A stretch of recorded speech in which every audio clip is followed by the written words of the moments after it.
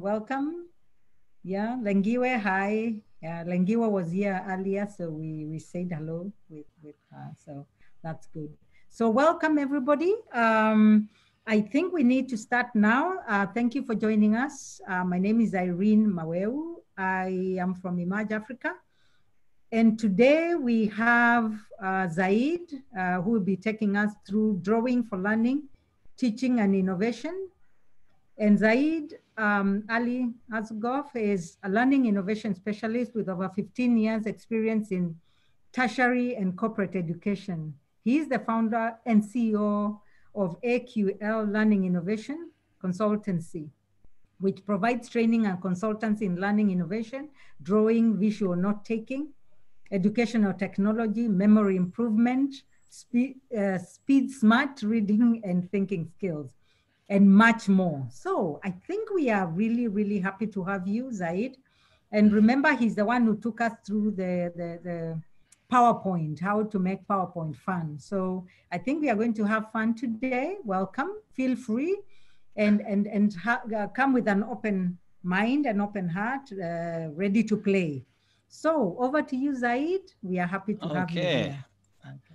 Okay, thank you very much. Good morning to everyone. Yeah, in Malaysia, it's good noon or afternoon, so just welcome. First, I would like to say thank you for Emerge Africa for inviting me again. This time, I'm not going to talk about PowerPoint. I'm going to talk about power, but no points. But before I do that, I want to just share my screen first. And let's just shoot here. Okay, can you see my screen now? I need to move the chat. Can you we just use a Y or yes, you can see my screen. Yes, we do. Yes. Okay, great. Yes. So we'll use the chat to discuss most things. I mean, it's good to give the video camera, but the thing is it slows down the process. So, okay. So basically the title of my session today is actually, it's going to be 2 hours. You can run away after 1 hour, but I like to usually have a 2-hour session because I might never see you guys again. So I like to share as much as possible, but there'll also be a lot of activities. So the title today is actually Drawing for Learning, Teaching and Innovation. So I'm going to focus on how you can use drawing for learning purposes, which is especially for people that are learning, mostly students, but also everyone is learning, self-learning and lifelong learning. And then how you can use drawing for teaching, okay, which I'm doing now. As you see, I'm going to be using my drawings for teaching whatever I'm going to teach throughout the whole day. And then how to use drawing for innovation. I think drawing is an exceptional tool. If you look at most of the inventors and innovators, most of them started with a sketch. They didn't start building cars and airplanes and spaceships. They started they had an idea and then they put it to paper somehow, or now they put it in using a stylus. But most ideas come from sketches usually. So if you cannot draw, it's gonna actually hamper you to come up with ideas on the fly. You can only put into words, but you cannot put things into visuals. So it's very important to have that skill to draw. It's not about drawing art, but it's about drawing to express, to communicate, or to illustrate your ideas. So I'm going to show you something. You see a drawing here, and I'm going to ask you, what do you see in this drawing? Or what do you see? There's a big drawing here. What do you see? Let's see if you see what I see. This is a drawing I did 2 years ago. Yeah, 2 years ago. So what do you see? We can answer in the chat. What do you see in this drawing?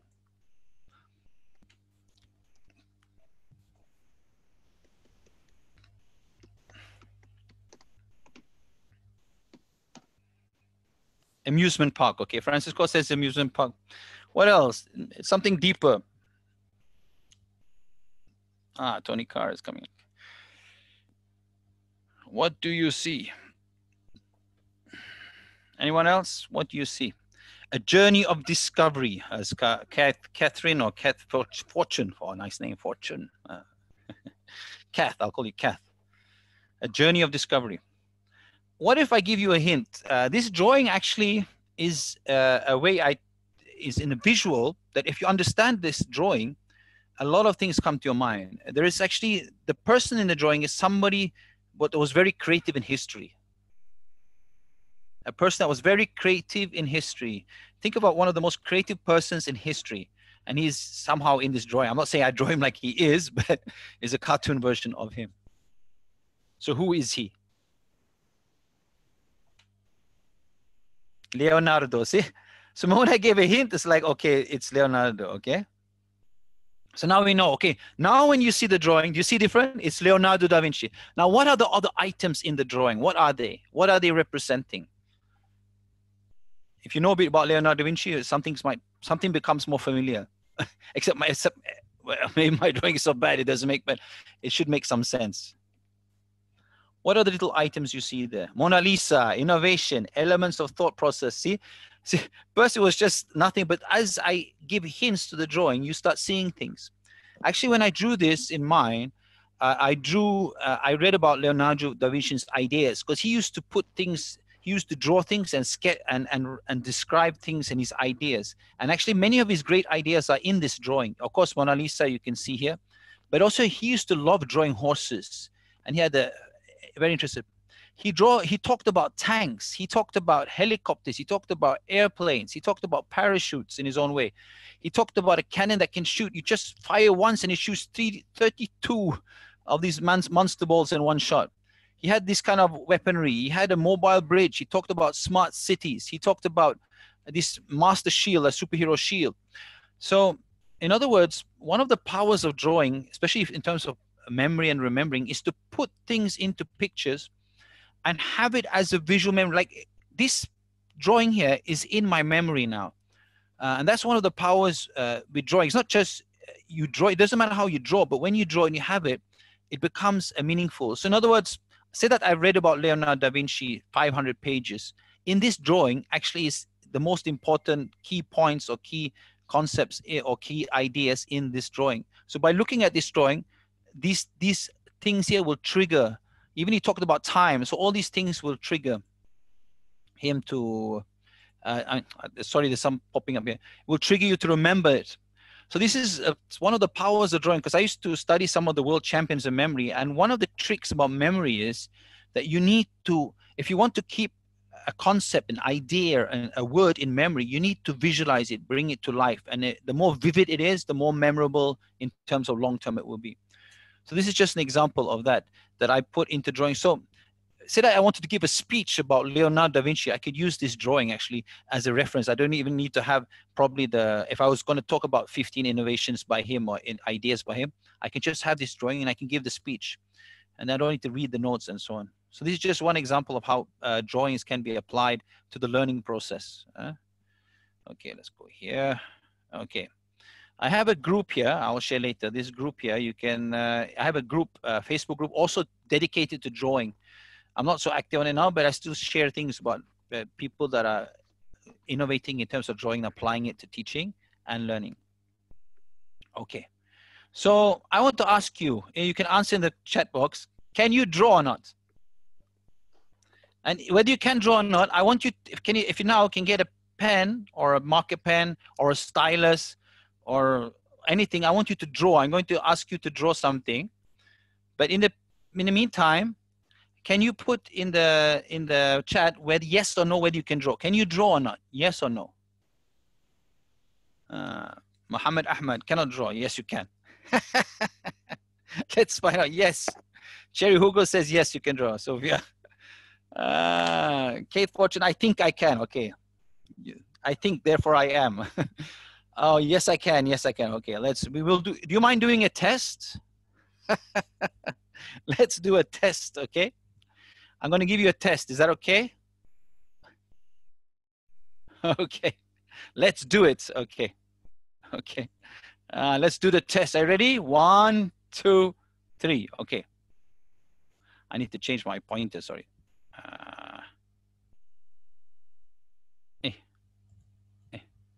Sorry. Okay, so I need to escape here. Okay, sorry, I need to do this. When you use a laser pointer, somehow it doesn't work. So, okay, okay, ready? Okay, you got your pen ready? Yes or no? You got your pen and paper or whatever you're doing? Okay, let's start. Huh? This is the first you have to draw. Irene, I expect to see your drawing. Afterwards, you have to show on the video what you have drawn. Huh? Okay, let's start. Okay, I want you to draw this first. Can you draw this? I think most people can draw this. Okay, I'll try. We are ready. Cat Fortune is always ready. That's great. I think everybody can draw this, right? And I want you to try to guess what we're drawing. It'll be quite interesting whether you know what you're drawing or not. Okay, let's draw some more. Okay, let's do okay. Can you draw this or not? Let me just, can you draw this? I think you can.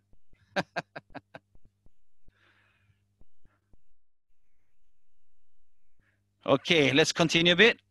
Okay. Can you guess what you're drawing or not? Anybody can guess what they're drawing? So one of the things you must learn about drawing is that if you break down drawings, actually most drawings, especially for teaching, are very basic. Anybody can learn how to do it if they just know how to strategically break them down and analyze them in terms of shapes. Huh? But we'll go through that, okay? Okay, continue. Oh, no! I really don't. Okay. Okay, let's just go here. Okay. Have you managed to draw this? Smiling face, okay? Can you guess what you're drawing or not? I think if you saw the picture, you might know. Okay. Yeah. Now I think you should know what you're drawing, but I want you to draw it. I just want to prove to you that you can draw simple things, and you don't have, usually don't have to draw much more sophisticated than this for teaching and learning. Okay, let's continue. Okay, what are you drawing? You know, Pink Panther. Okay, let's continue our drawing. Okay, I think something is happening here. Okay, let's continue a bit more.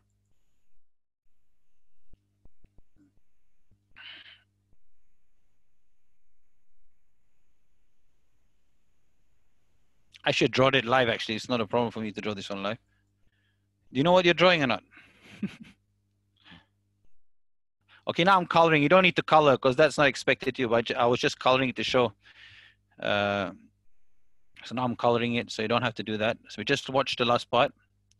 But you don't have to, I don't expect you to color, especially if you only have a pen. But I expect you to do the lines. At least you can do the lines.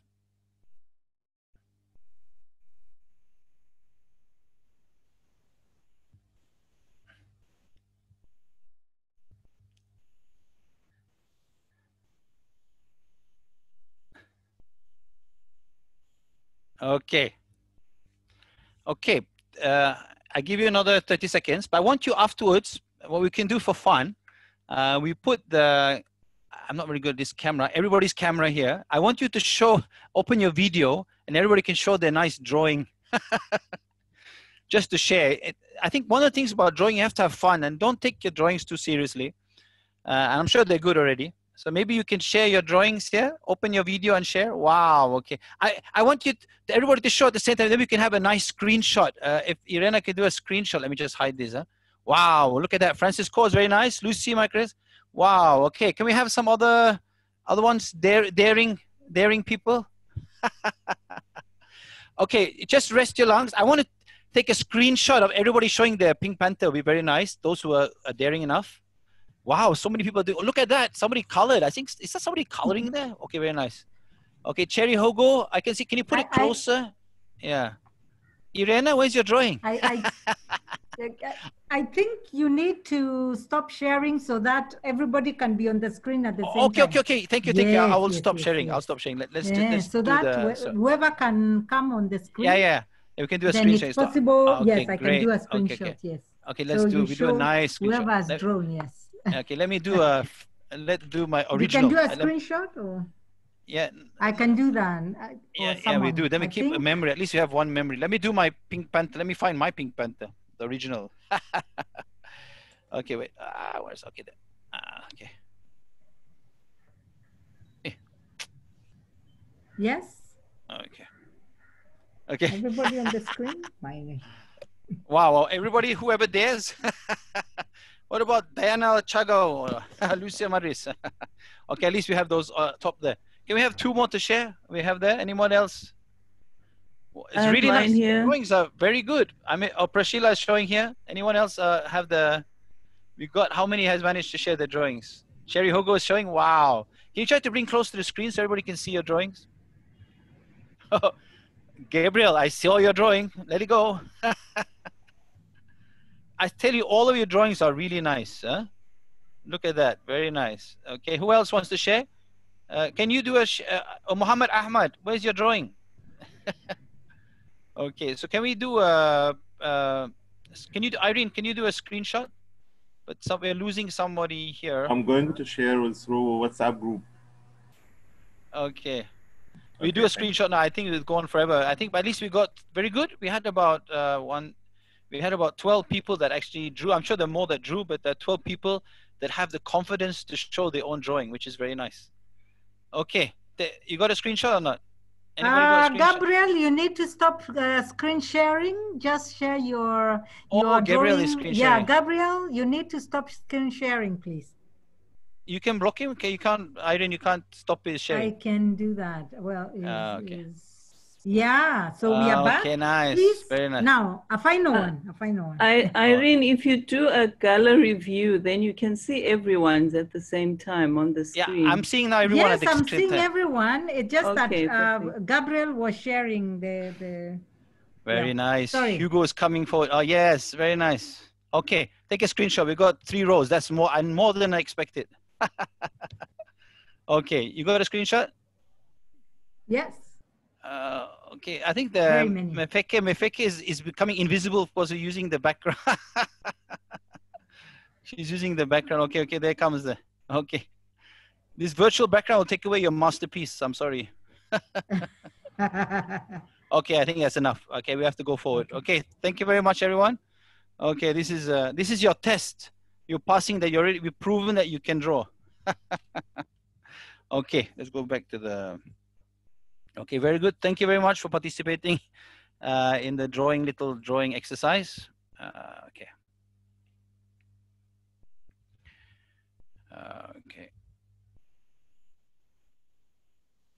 Okay, this is what you were trying to draw, and all of you did very well. So for those of you that are not comfortable, do you feel a bit more comfortable about drawing now? Where's the chat? Let me just get the chat. Participants. Okay, where's the chat? Okay.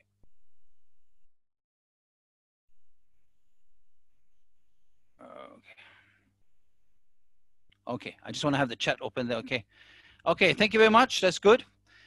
I see here some people like the exercise. Surprised myself. Joycey, Francisco, good exercise. Yeah. That's it. I'm going to talk for 2 hours now. Okay, so the thing is, one of the things that I usually do is to try to make drawing fun and try to prove to you that you can draw. The 2 parts that stop people from drawing usually is that they don't think they can draw, and the second thing is that they don't think they're creative. And I think both things can be overcome, hopefully, by this workshop. And you're not drawing to become an artist. You're just drawing so you can use it for your teaching, learning, and if you invention or research and so on. Okay. So there are 3 rules. The one is everyone can. Can you fill in the blanks or not? Everyone can. Progress comes with. Have fun. The last one is usually adults struggle a bit with that, but I think this group is okay. Number 1 is draw. Yes, everyone can draw. Progress comes with practice. A lot of people say, I cannot draw. And I ask them, do you draw? No, I don't draw. I mean, how can you expect people to know how to draw if they don't draw? Anything you have to do, any skill, you have to practice a bit to at least become to a certain level. Okay. Thank you very much, Sophia and Prashila and Muhammad Ahmad. Yes. Number 2 is number 3 is have fun drawing. Joyce already asked. Because this is the thing that stops most people are drawing. Because they're so scared, especially when they go to class. They want to, sometimes if I'm teaching anatomy, I want to draw the body or draw the brain. I'm so scared to do a mistake. People are going to laugh at me. It doesn't look like the brain. The key first here is to practice at home. So you make sure that you have your own whiteboard. So you make sure it's reasonably understandable. Check it with your friends. But drawing is extremely powerful tool for teaching. And it's a powerful tool to simplify things. It's a powerful to engage people. It's a powerful tool to even inspire people to learn something. So it's very, thank you, Gabriel. It's very important to learn to use it. Not just use the whiteboard, but use it, the whiteboard visually, especially when doing storytelling. Stick figures is really powerful for storytelling. Okay, we're going to have another exercise, but this one you do on your own. I'm going to share with you the link in the, I'm going to screen share. Let me just show you how it works. I'm going to share in the, because the most important thing in drawing when I teach drawing is not about how beautiful the drawing is. Does the drawing communicate what you want? I mean, communicates the learning outcome or the concept, the idea. If it does that, you have achieved your goal in your drawing. It's not about being a Mona Lisa or anything. It's just to communicate what you want to communicate. Okay. And also, yes, Jaiso says also overcomes copyright. So I've given you a link here. I'm going to do screen sharing again, and I'm going to show you how it works. And I want you to try it also. Okay. Let me just do screen sharing. I just want to show you how it works. Okay. Let's do screen share. I'm going to screen share the web. Okay. I'm going to share this. This is a really fun exercise. You can do it after this. We can do it now. So just see how you do. It's a quick draw. What it does, it asks you to draw something, and it uses artificial intelligence to guess what you're drawing. In other words, you can test yourself whether you can draw. So let me just show you how it works. Can you see my screen now? Can you see quick draw? Can you just say yes or no? So I know I'm, okay, yes, okay. So I click now, let's draw. So now it says, draw a hammer, got it. So now I need to draw a hammer. You can use a mouse, you can use a pen. So I'm gonna draw a hammer, and it will try to guess. It's a mushroom, aye. Okay.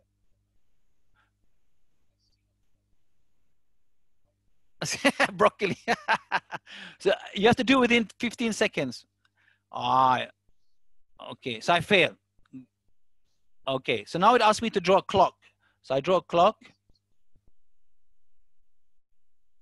It's a clock, so you guess correctly, okay? So it asks you to draw a tree. It will ask you to draw various things. You try to play in the game. It's really fun. I gave you the link up there.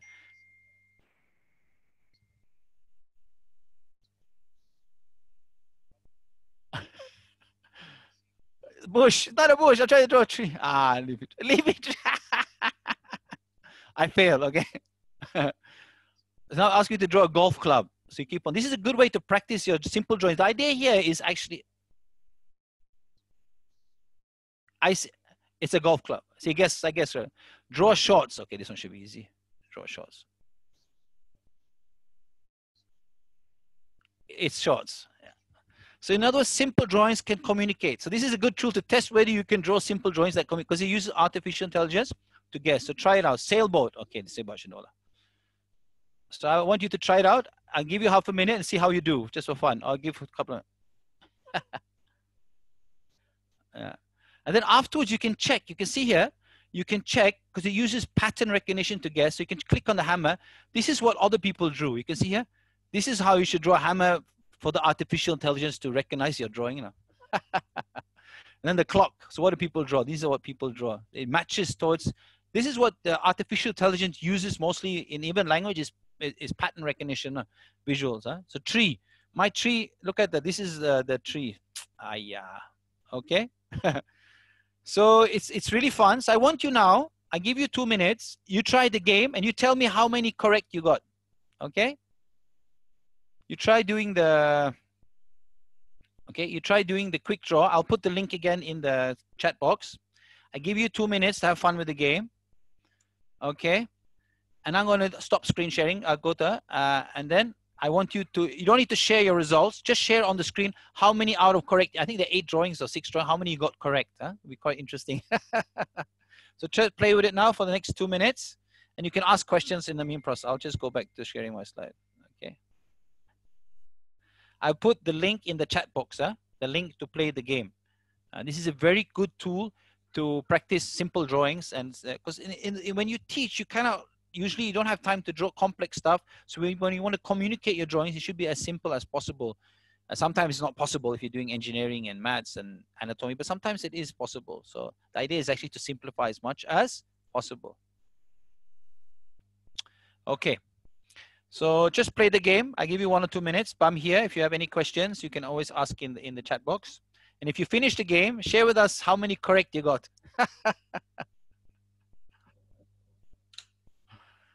It's done by Google, again, another Google tool. It uses a neural network to learn to recognize your drawings. Okay. So Lufemi says, I just want to say it's awesome. Yeah, this is because actually when you teach, your drawings do not need to be complicated. It can be very simple. And that's why people don't use just a simple stick figure. Although today we're not going to cover so much. Irene has given me a chance to give you another drawing workshop which is on visual note-taking, which will take place on the 8th of July.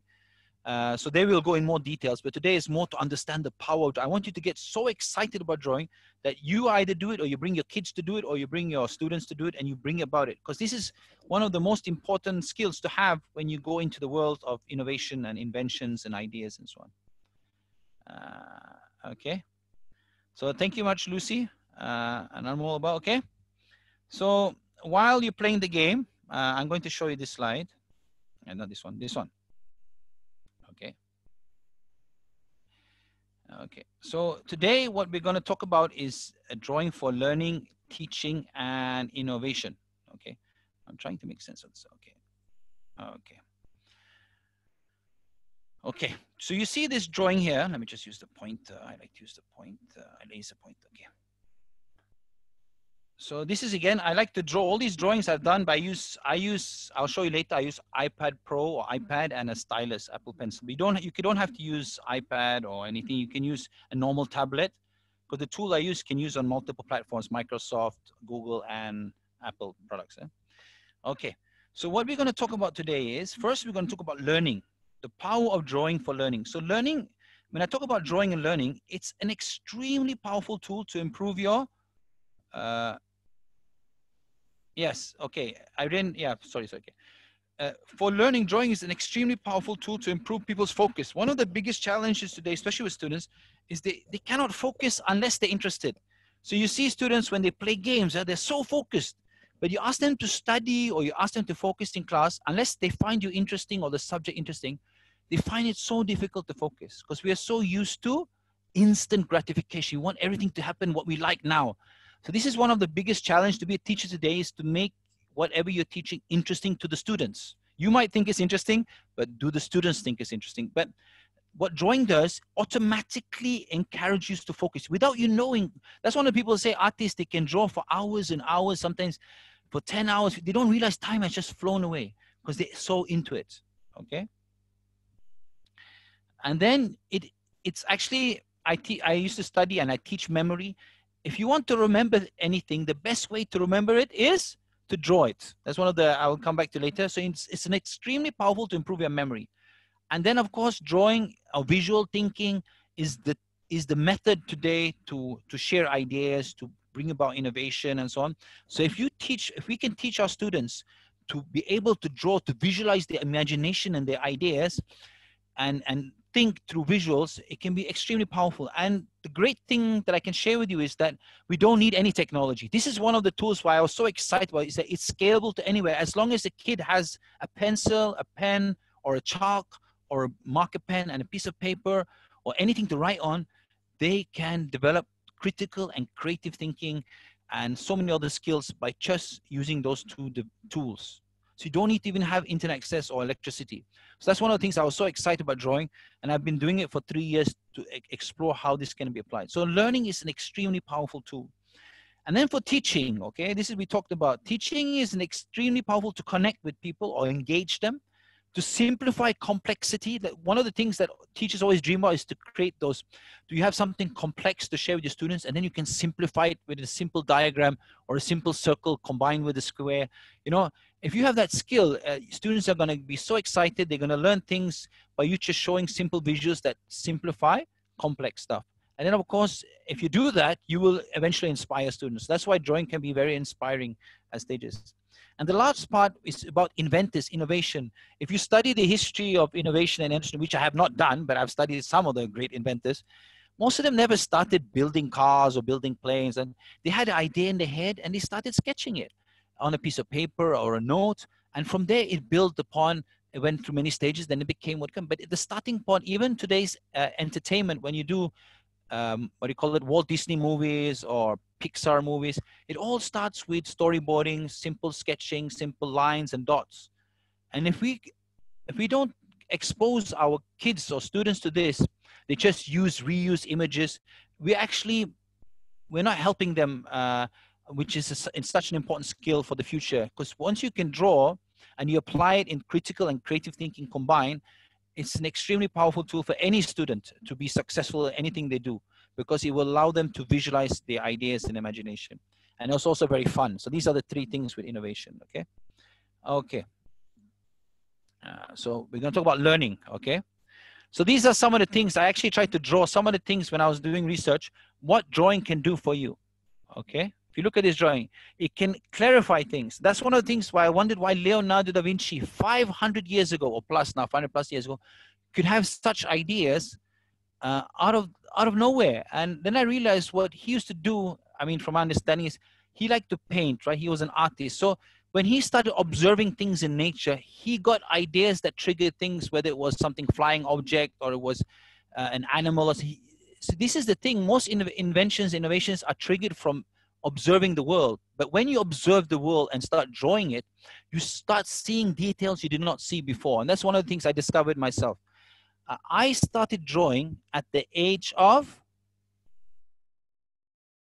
guess when I started drawing again? I mean, of course, we draw as a kid. Guess when I started drawing again? I'm 46 now, okay? So if you wonder, I'm 46. Guess when I started drawing again?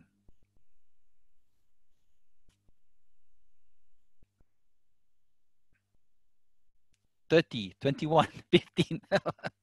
I started drawing at the age of 42. About nearly 4 years ago, I started drawing. Okay, so I started drawing again at the age of 42. The reason I started drawing was because I was studying brain development. I was studying how people learn, because I realized a lot of students, I worked in a medical university for 7 years. I was seeing medical students studying ways that are not efficient, effective. So I did a lot of research and I helped quite a few students. But when I was doing my research, when I was studying about memory, I was studying about thinking skills, I was studying about creativity, and all came back to drawing. A lot of the great things, if you want to do great things in the society, is go back to drawing. And I asked myself, I cannot draw anymore. I mean, I don't think I can draw. So I started again at the age of 42. Okay. But the good thing is my mother is an artist. So I grew up in an artist world. So maybe another reason I was more confident, because I've been exposed to artists since I was young. But I stopped drawing at the age of 12 when I started playing football. And, you know, in those days, when you play football, you cannot draw. I mean, football and drawing doesn't go very well together. But so don't be discouraged, even if you're 50, 60, because here we're talking about, when you talk about drawing, we're not talking about creating artwork. You know, we're talking about using it for purposes, whether it's you have an idea in your head, you want to put it, you cannot put words into it, you just want to put it, scribble it, or you want to teach something, or you want to learn something. So that's where the power is, visual communication, as Kate Fortune said. Okay, and as Pablo Picasso said, everyone is born an artist. Appreciate that, said. Okay, so you can see some of the things in this drawing I tried to put. So in other words, it will improve you in terms of storytelling, in thinking, memory, taking notes. We'll talk about notes. Empathy. One of the powers of drawing is improves your, can improve it, not doesn't necessarily improve, but it can improve your empathy, especially when you start drawing things. Like if you start drawing animals, you start drawing nature, you start drawing scenarios, you start getting more feelings for the things. And also for teachers, it's a very powerful tool to illustrate and share. And ideas, if you have ideas, most new ideas, you cannot put words to it because there's no word to it. So you must be able to find ways to visualize it. And drawing is a very easy way to start sketching. Because if you only can use technology, a lot of people say, I just use Photoshop, Illustrator. But sometimes you have an idea in the middle of the night. Well, you're going to switch on your computer and get everything ready and then start drawing. By the time you do that, the idea is gone, or the idea is like, so when the idea is there, sometimes you just want to pick up a piece of paper and scribble it. That's it. Okay. And then, so these are some of the things that drawing can do for you. That's why I always tell, don't think about becoming an artist, because that's 1% or maybe less of the population. But if you think about drawing as a tool to improve your learning, teaching, innovation, content development, then it's relevant to all of us, especially in this room, which we're all educators. Okay. Okay. So there's something called the drawing effect. There's some research here. I will share the slides, most of the slides with you later. There's something called the drawing effect. They've done some research, and they found that when you want to learn a word or a concept, it's good to draw it. And because when you draw, you're activating, as you know, they say the whole brain, but actually there's your hand is one of the most connected tools that body parts you have, is one of the most connected body parts. It's actually, I'm not sure whether it's the most connected body part to your brain. Your hands is exceptional. That's why we build most of the things we build with our hands. So one of the things when you're learning, if you're learning and sitting in a classroom just learning, it's much more effective when you're taking notes, because when you use your hands, not just your fingers, but when you use your index finger and thumb, those two here are so interconnected to the brain. So when you're using them, actually a lot of brain is like energized, the neurons and neural activity is energized by just activating these two, the thumb and the index finger. So that's very important in terms of even memory, because when more of your brain is activated, more senses you use, the more memorable it is. Okay. Okay. Okay. And so in other words, they found it better than let's just move this. Writing words. They found it better than mental imagery if you practice, and picture superiority. Picture superiority. I always have a problem with this word. Superiority is that you look at a picture and you remember it. Okay, so they found it better. But actually the best is to write out and draw out if you can. But not everything can be drawn out. But if it can be drawn out, like for example, one of the subjects, I worked in a medical university for 7 years. Most students struggle, today's students struggle with anatomy. But actually anatomy is one of the easiest subjects if you start drawing out the body parts while remembering it. In simple, doesn't have to be perfect drawings, but you're drawing it. The act of drawing, the process of drawing, and it's reinforcing the memory, and you're using more of the brain, and it becomes a stronger memory. So that's why it's very important to teach students that are learning anatomy, anything that is visual, to actually draw it out. It becomes much more memorable. And the good thing about it is if you can draw body parts, you can easily become a medical teacher also later. And even if you're a doctor, you still need to draw to your patients sometimes. Okay, so these are some of the very interesting things I discovered. Okay, and this is interesting. If you're a Muslim, it's not so interesting maybe, but if you're not a Muslim. Okay, so this drawing I did here is based on, I want to ask you, if you maybe you notice, students that take notes in class, they usually are more alert than students that don't take notes. You often see, sometimes you see a lot of students, they're not taking notes and they're falling asleep in class. Have you seen that? Have you seen students falling asleep in class before? Or maybe you're so good teacher that they don't fall asleep. But one of the reasons is not, see, the thing is, if you just listen, very little of your brain is actually activated. Okay? So that's why I always tell students, when I train students, that even if you don't want to take notes, doodle. And you listen, you doodle. Because if you don't activate your hands is very important in the learning process. If you don't activate your hands, much of your brain is falling asleep, basically. So you need to activate. And interesting, I've asked hundreds of students, maybe up to 1,000 now, do you prefer taking notes with a computer or you prefer taking notes with hand? What do you prefer?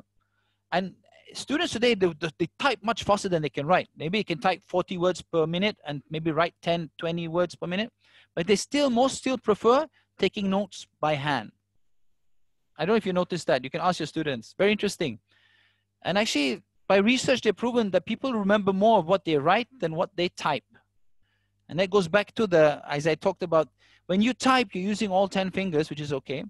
But when you write, you're using usually the index finger and the thumb. These two fingers are very critical because they are very connected to the brain. So this could be one of the reasons why it's more memorable to take notes while writing, because of the movement and also because of the using these two fingers, which are very central in the process. Okay. So Catherine must be doodling, Lucy says. So actually, I was talking about this. You can see this drawing here different. You can see the brain is activated not so much by just listening. But I actually talked to some Muslim scholars, and then he referred to an ayat from the holy book of the Quran, and he mentioned actually this is very interesting. He referred to an ayat. He said, now I understand the ayat, and it says, "Alladhi allama bil qalam," which says actually that you learn with the hand. So when you're learning, you have to use the hand a lot. The hand is important. So this is very interesting. That already said in the whole book. When you learn, you must use the hand. If you're not using the hand, it's going to impact the learning process. In other words, so the hand is very central in the learning process, and that's unfortunate today. We see a lot of students, because the lectures have the slides, they print out, they just sit there, they just lie down and hope everything is going to go into their head, and it doesn't work that way, unfortunately. Yeah, and maybe they can listen for a certain while, but when you use your hands, your brain is much more activated, and if you can draw and visualize and think, it's much more powerful. Okay, so until now, do you have any questions now? Because I've been talking now, I think, for about 10 minutes. So you have any questions before I move forward of what I've talked about? I'm going to take a bit.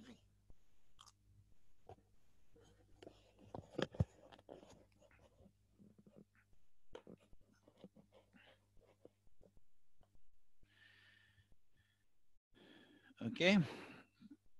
Okay. So this is, okay. It still works thought reading. It still works thought reading, writing hand versus typing in computer. Yeah, you can type. I think the beauty of typing is that you get your notes constantly. But I always tell people taking notes multiple times is actually not a waste of time. I mean, taking detailed notes multiple times is a waste of time. But writing the key concepts again and again for you to remember is actually a very powerful tool. So don't see it as a waste of time taking notes.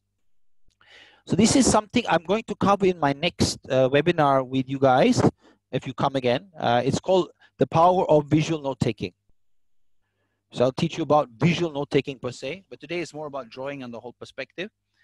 Because visual note-taking is extremely powerful. It's extremely powerful to learn, as a teacher to share, and as if you're a problem solver, you can draw out things, okay?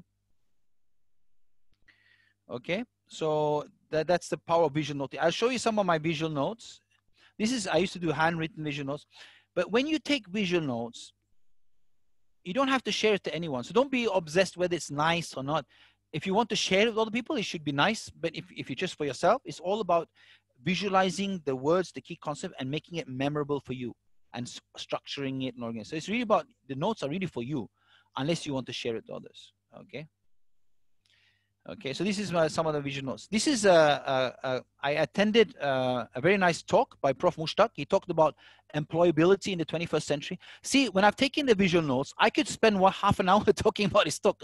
It comes back to me because of the visualization and the key concept. But actually what I liked about his talk, this was done, I think, 2018, 2 years ago. He talked about 3 things that universities should do, and Heriot-Watt University, which is in the, Scottish University campus in Malaysia. He said academic excellence. All universities does that. I mean, you want to have academic excellence. But he also emphasized in this era that you need to develop emotional intelligence. So they have put it strategically in the curriculum that students develop emotional intelligence. And they do that through a lot of, you can see here, a lot of projects. And thirdly, he also doesn't want just emotional intelligence. He wants the students to be happy. So he has his theories and he has a lot of activities. They set up a lot of projects to help students to be happy. And to be happy, we're talking about developing gratitude, helping others. When you help other people, it's not just about helping yourself, it's about helping other people. When you help other people, you feel better. So they have a lot of projects that there's a lot of activities showing gratitude to your mom, showing gratitude to your parents, to people around you, your teachers. And then they have doing good things to the poor communities and all that. So all that brings about happiness, emotional intelligence, besides doing the academic excellence. So this is what Prof. Mushtaq did, and I tried to draw it out because I was very impressed in his talk. And when I did this drawing, it's not that I draw everything while he was talking. That's not my style. I'm not a professional, what you call a graphic recorder. I will take down notes, scribble notes, and then when I go back, I will draw out his ideas and thoughts. And the good thing is when I've drawn out that, it has become a visual memory for me. Even if I don't even see this drawing, it's in my head. So I can actually give a talk about what he said. Of course, not to his level, but I can talk about to students maybe for 10, 15 minutes, what he said, which is very exciting. Okay. So this is just one example of visual notes. This is another visual note, which I do when I used to teach memory. I had a workshop called Super MRT. So basically I teach super memory. So I focus on focus. Most students, the reason they cannot remember and read well and think well is because they don't know how to focus. So that's what I usually do. I'll teach them how to focus, and then I teach them memory techniques, reading techniques, speed reading, smart reading, and then how to use thinking tools for the future, whether it's design thinking or Scamper, all these thinking tools. So this is another visual note on, it's a bit different from mind maps. Mind maps is good also, but mind maps is more for organization information and making things structured. But if you want to remember for long term, I've used mind maps for 3 years and got very good grades, A's and so on. But I found mind maps not so powerful for long-term memory. I found visual note-taking extremely powerful long-term memory, which you want students to have. So this is another drawing I did on industry 1, 2, 3, 4, 5. I'm not going to go through it, but I will share with these drawings later. So these are just some of visual notes that I take. So I was a period every week, the most interesting thing I learned, I will draw a visual notes of it. and people benefit from it. And also I, of course, have it long term. This is how to do exercise. If you want to do exercise for happiness hormones, you have different exercises: coordination, burst power, strength, and so on. I'm just showing you now, because it's not a lecture about, I'm just showing examples of visual notes. Okay, this is on digital trends: gamification, blended learning, flipped learning, augmented reality, virtual reality, MOOCs, so everything in one drawing. So I have captured the key trends and this is disruptive technology. So the Internet of Things, this is one of the most disruptive technologies going to happen, and is already happening, is the toilet. Okay, the toilet is very powerful. In the future, you go to the toilet, it analyzes you. So once you come out, you know all the details. Yeah, you're feeling well. You got COVID, or I'm not saying COVID, but it will tell you everything about your health, because everything is in your both thing. I don't want to talk about that coming out, but there's a lot of disruptive text coming out about. Okay, so these are just some of the visual notes. Okay. So, and this visual note here, I will show you, I have a lecture I gave 20 minutes. I can just, by looking at this, I can talk about 20 minutes about the most powerful techniques to improve your active learning skills. Because one of the things people don't do, they don't prepare before class, and they're not really focused during class, and they don't do revision after. But if you do these three things, you can keep things in long-term memory. So this is another example of visual notes. Okay. And this is another about computational thinking. Okay. How many of you heard of computational thinking? Can you say in the chat yes or no? Have you heard about computational thinking or not? How many? No, yes, no, no. Okay, Lucy says no. Jaisu Bash said no. Cat Fortune, yes. Okay. So what can we say about computational thinking? Is that something you're teaching in your university now? Is that a requirement to learn computational thinking? It's one of the most important skills to learn today in the era of robotics and automation and okay. So this was what I learned about this. This was in 2018 or 2017. Computational thinking is actually a form of thinking that helps you to actually become, to prepare to help the robots augment, artificial intelligence. See, when you develop computational thinking, it starts with the first part. Let me just show you by step. The first step is decomposition. So you have to learn how to analyze. Decomposition is another word for analyze. So this skill to analyze is quite challenging today, because if they don't learn how to do, because today we don't analyze that much because we have got Google. You know, every time you want to solve a problem, the first many people what they do is they Google. Even they have an answer for a problem, they Google. If Google can't answer, then I start thinking. But this ability to analyze is very important. So the first thing to say when you have a complex problem, because today they have a lot of, say, let's choose a problem. Okay, let's do COVID or Corona. Okay, that's a very complex problem, right? So analyze. So say that we focus on Brazil. Today Brazil is very bad hit by. So analyze why is Brazil hit more, for example, than say Malaysia? Why? So you analyze the situation. And the next thing is you start seeing patterns. Why is it? What are the patterns that you see that Corona spreads? So in all ones was social distancing, right? That's a pattern. If there's no social distancing, that's a pattern that if it's no social, the more Corona. So you start identifying patterns. This is a skill, pattern recognition. This is another skill that students need to develop, to see patterns. Because when you're doing complex things, so the first one is analyze, pattern recognition, you see patterns. And then it is abstraction. You start simplifying the problems. You're simplifying, so you're visualizing, simplifying it. And the last part, which was not part of the past, but is very much part of the present and future, is coming out with algorithms, rules. Algorithms is rules. So this skill to come up with algorithms is critical, because this is a skill that you want to develop, because for robots, artificial intelligence, automation to work, they need to be fed rules, algorithms. So this skill, this is just the whole process of, in simplified mode, computational thinking. This whole process is a skill that we need to impart, even on students down to 10, 11 years old, simplify. They must develop this skill to do this. And let them get challenges, very complex challenges, whether it's Corona or global warming or fires or storms or hurricanes, wars, you know, expose them. The idea here is that they try to solve complex problems. It's not about the result. It's about the process of going through it, dealing with complex problems, breaking it down, finding patterns, simplifying it, and then breaking into rules, and then coming suggestions how we can simplify the understanding. Simple things like face recognition. So computational thinking is actually one of the most important skills to learn. And you can see here, when you do computational thinking, you're doing complex problem solving, you're doing critical thinking, you're doing creativity, you're doing judgment and decision making, you're doing cognitive flexibility. So all these skills needs to be developed in today's students, whether they're university students. Even if you ask me, down to the age of 11, 10, they can already start being exposed to this. Because these skills are more important. You can see here, this is in most, we are already in 2020, okay? But these are all, you notice most of the skills that the corporate or the working world want is thinking skills, stability and communication skills, collaboration skills, leadership skills. It's not so much the content itself.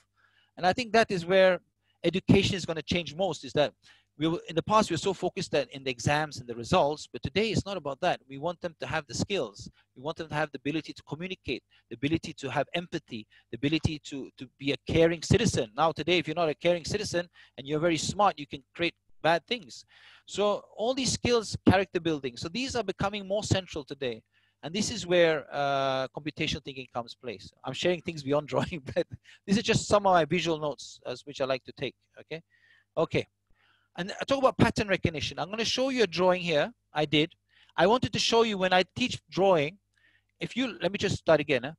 If you learn pattern recognition while drawing using creativity, you can start. I studied Walt Disney cartoons by myself, and I started seeing patterns. Because what I like about Walt Disney cartoons is not the story, is how they're drawn. So simple drawings that can reach out to so many people, which is really amazing. Just look at, I'm going to draw 3 characters starting with the same pattern. Just look at this, very interesting. I'm drawing 3 different characters. You can probably guess who I'm drawing. Can you guess who I'm drawing?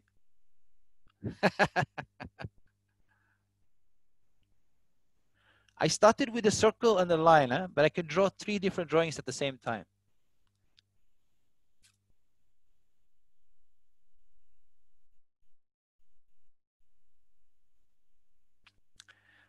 Sometimes I do it live on a whiteboard just to show how powerful. And you can teach kids this. I tell you, you can teach kids to draw like this at the age of 7, 8 years old. And by the time they're 15, 16, they can, whether they want to join entertainment or they want to become an architect or they want to become, what do you call it? They want to become an engineer or they want to become even a doctor. They have the skills already. Okay, let me just finish the drawing. Okay, so you can see here. So this is the drawing. Okay, so these 3 characters have the same nose, basically, and the same upper part here. So this is one of the things I like to train people. And I'm amazed when I do some of these workshops, I'll show you pictures. They can draw without me teaching them anything, but just using a bit of critical thinking, analytical thinking, computational thinking. Okay, so this is Prof. Ramesh. I think some of the Indian participants, they know Prof. Ramesh. He used to draw as a kid. He stopped drawing, but I got him to draw. I don't know. He was influenced by me to draw again after 20 years or 30 years. He started drawing again. Very good. This is my first workshop I did in 3 years ago. I think about 2.5 years ago. You can see here. This is all these kids. This is how you can see how. But in this workshop, I exposed them to drawing for empathy, learning, innovation, growth mindset, health, and teaching. And it was amazing. I didn't teach them much drawing, but the things they came up with was pretty impressive. Even a cat joined us. So these girls here, they draw this. So the future teacher is a robot. I asked them to draw the future of education. And the kids came up with so many creative ideas, but this is one of the drawings. I got professors to draw. So what I use is, you can use also margin paper. And I asked them to draw the future of education again.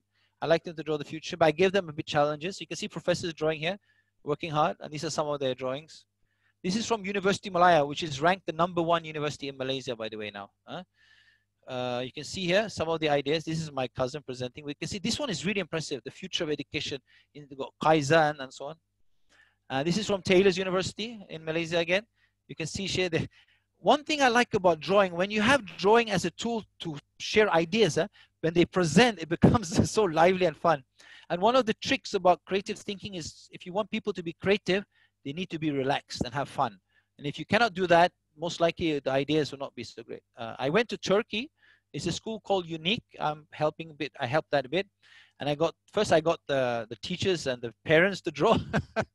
And then I got the kids to draw, and that was really amazing. They were from all over, mostly from Middle East students in Turkey, but they were very active, and you can see there. I gamified the workshop. They see them getting chocolate and having fun.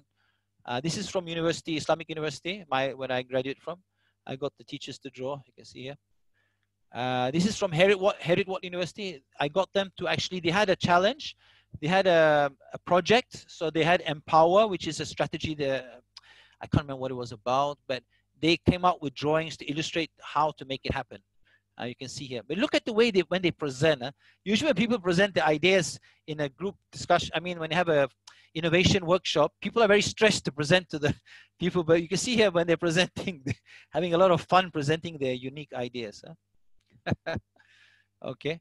And then 2019, I went to Singapore. This is Alsagoff School. It actually is an Alsagoff school in Singapore. I'm also Alsagoff. So I share with them, and it was very interesting. But after that, I realized I had already started digital drawing, but I had not taught people digital drawing. So I started exposing to digital drawing. So I went to Penang, USM, University of Science Malaysia in Penang in Malaysia, and taught them digital drawing. This is when I started in 2019 to teach digital. So here are teachers, you can see, they are drawing their content here. You can see here, they're actually drawing their content. So I teach them how to draw using different devices. Okay. This is again, digital drawing. You can see these are some of the things that they draw. This is another workshop I did. 2 people that write books. They draw children books. What they used to do is conventional, but they started doing after this digital drawing for their children books. Okay. And this is for the Society for the Deaf. Even the deaf also, we had a very nice workshop teaching how you can use drawing for the deaf, which is very powerful, of course. And this is just a normal public workshop. So these are just some drawings. And I always like to get students to draw and present, not just draw, they present the idea. Because at the end of the day, as I said, it's not the drawing that matters. It's the thinking process behind the drawing and them sharing their idea. End of the day, the drawing is just to communicate their idea. So don't get, a lot of teachers get hanged out, oh, the drawing is nice. It's not important to me. What is important is the idea behind the drawing. Sometimes the drawing is nice, but the idea is very plain. Okay. Okay. So this is some of the workshops, and this is my, she passed away last week, but Alhamdulillah, now she is in peace, but she's 98. She still drew at the age of 97, and even 98, she still liked to draw. And that kept her mind clear. Okay.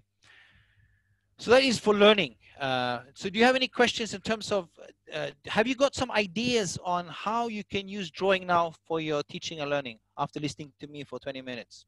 I'm going to take a 1-minute, 2-minute break while you can share some of your questions or some of your thoughts now in the chat box of maybe how are you thinking now based on what I've said, how can you use drawing for your teaching and learning?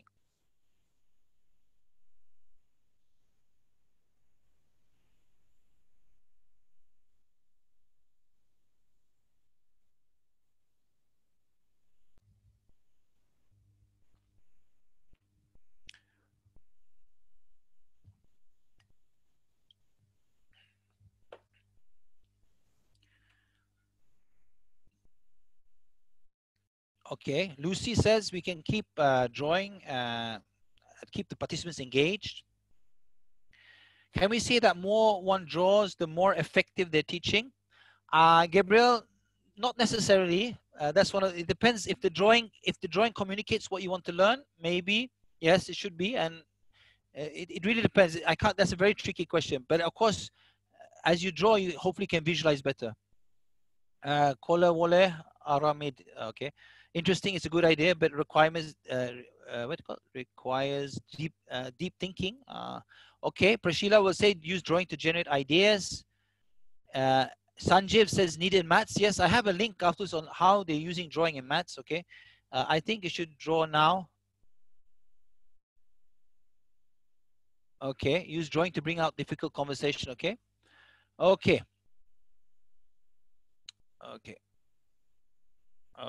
So we got that here, and then we have Irene says use drawing to bring out the difficult conversations. Good, sensitive conversations sometimes can draw out visual.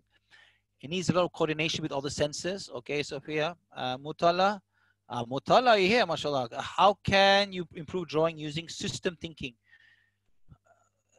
Okay, we're going to system thinking. I'll get back to you on that later on system thinking. Yeah.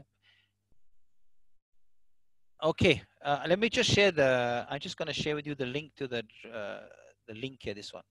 Okay. If you want to join this group. Okay. Okay.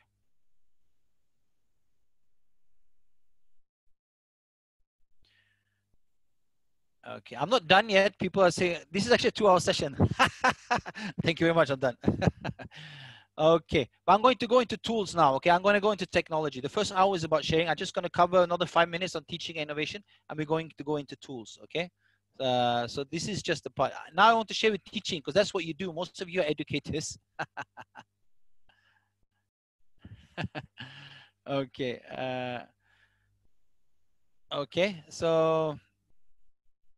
Okay, teaching. Okay, I'm gonna skip this. Okay, this is an example of one teacher. You can see here, very nice. This teacher, what he or she does. She every morning she will come early to class. She's just using a whiteboard and a marker pen, and she will draw something, and then she'll ask students a question, and they come on the whiteboard and answer the question. So they say, "How would you survive a zombie apocalypse?" They'll ask how to survive.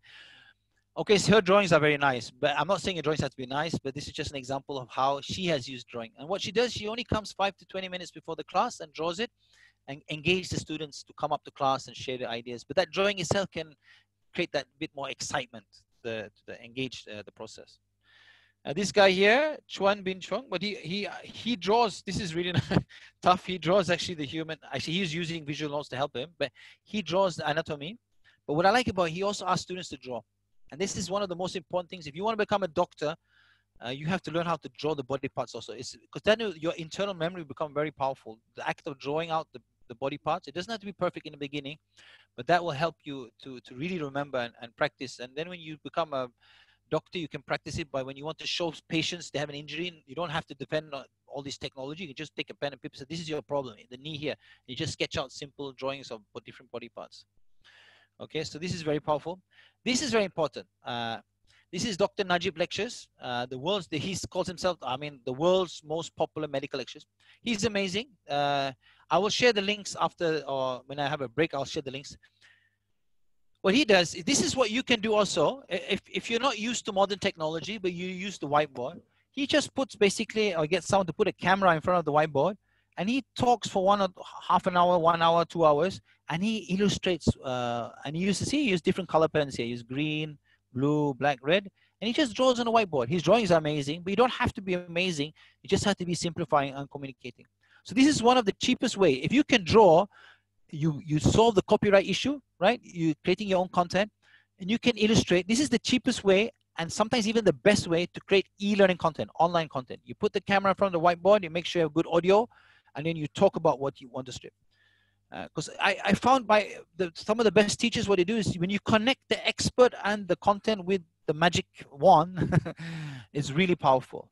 Okay, so this is Dr. Najib Lectures. You can see, I'll share the link after this. Or if somebody can help me share the links, Najib Lectures. Some of the Indian participants will definitely know who Dr. Najib is.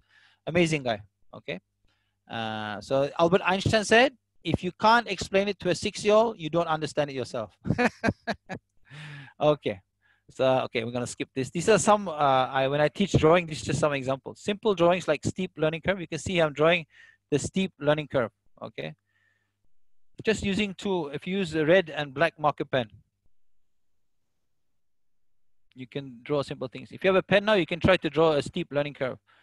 If you don't have 2 colors, it's okay. These are just some examples just to illustrate that when you want to illustrate something like the steep learning curve, a simple drawing can make a better illustration of, for example, the steep learning curve. Okay. And this is how to draw the brain, simple way to draw the brain. This is not for medical. This is more if you want to draw the brain, if you're teaching all things, just illustrate the simple version of the brain. Because if you're a medical illustrator, you won't have probably more complex drawing of the brain.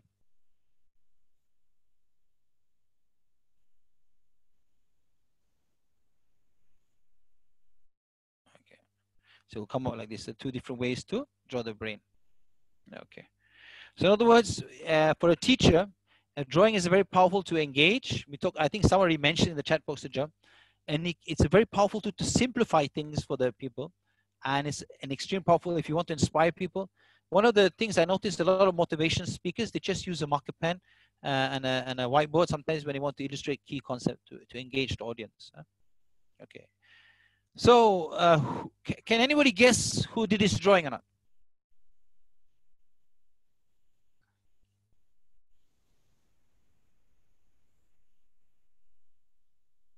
Can anybody guess who did this drawing?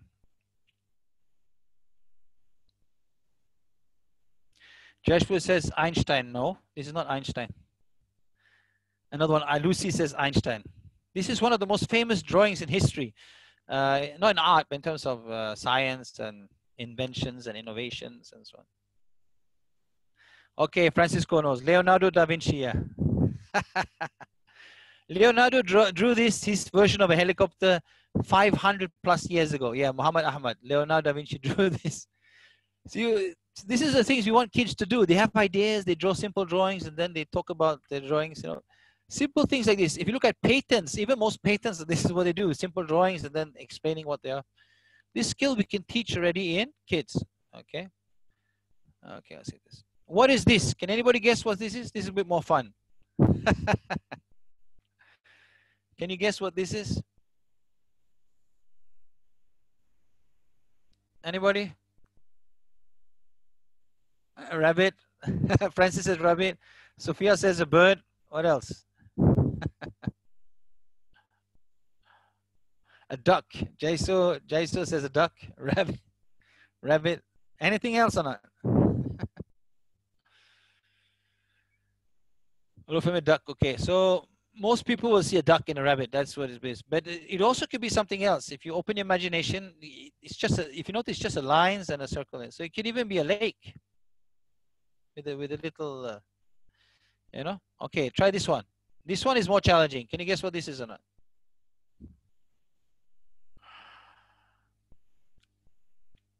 Hasana is here. Okay, Hasana. Muntala likes a rabbit. So what is this? This one is a bit more challenging.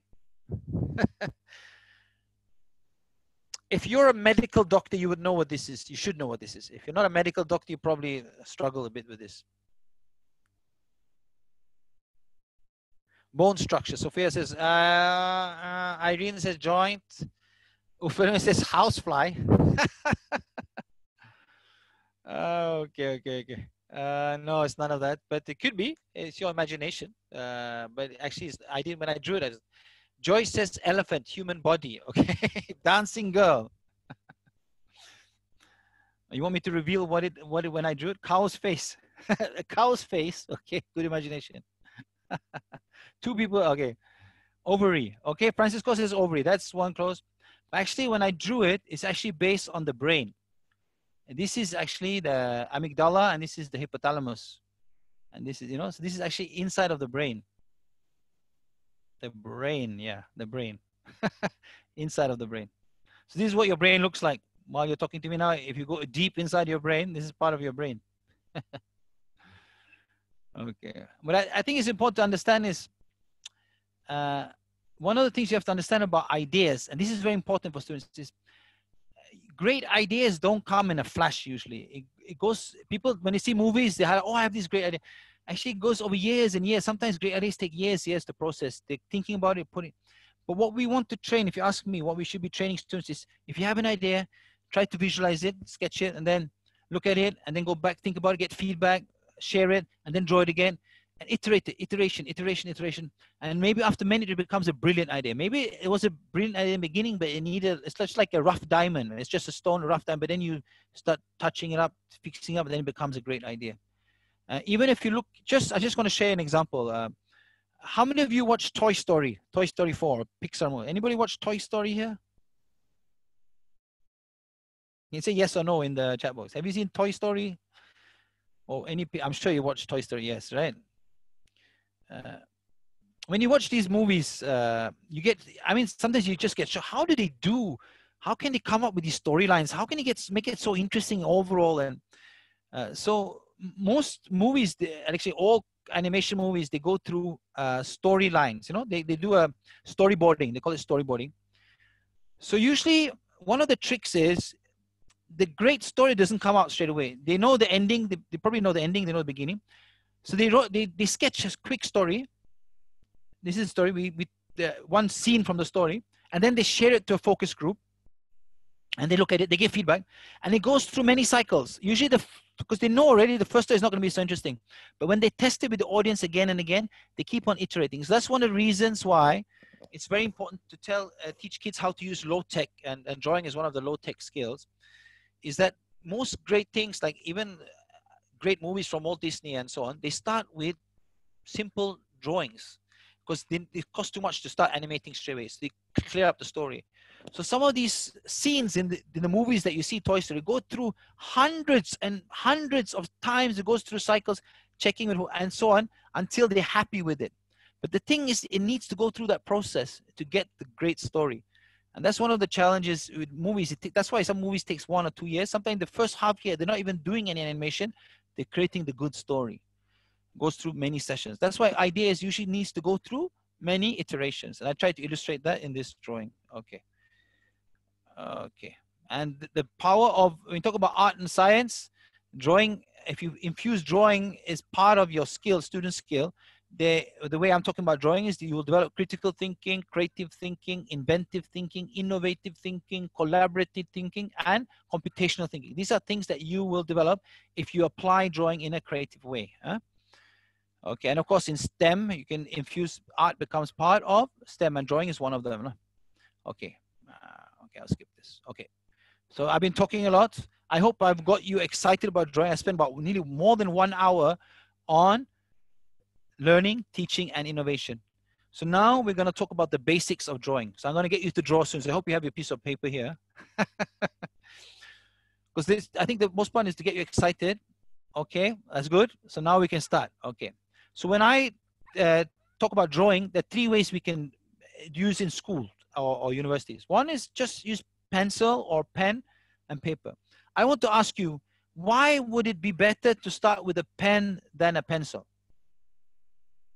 Why would you draw first with a pen instead of a pencil? Can anybody try to guess what I'm trying to think here? Why do I encourage people to use pen instead of pencil?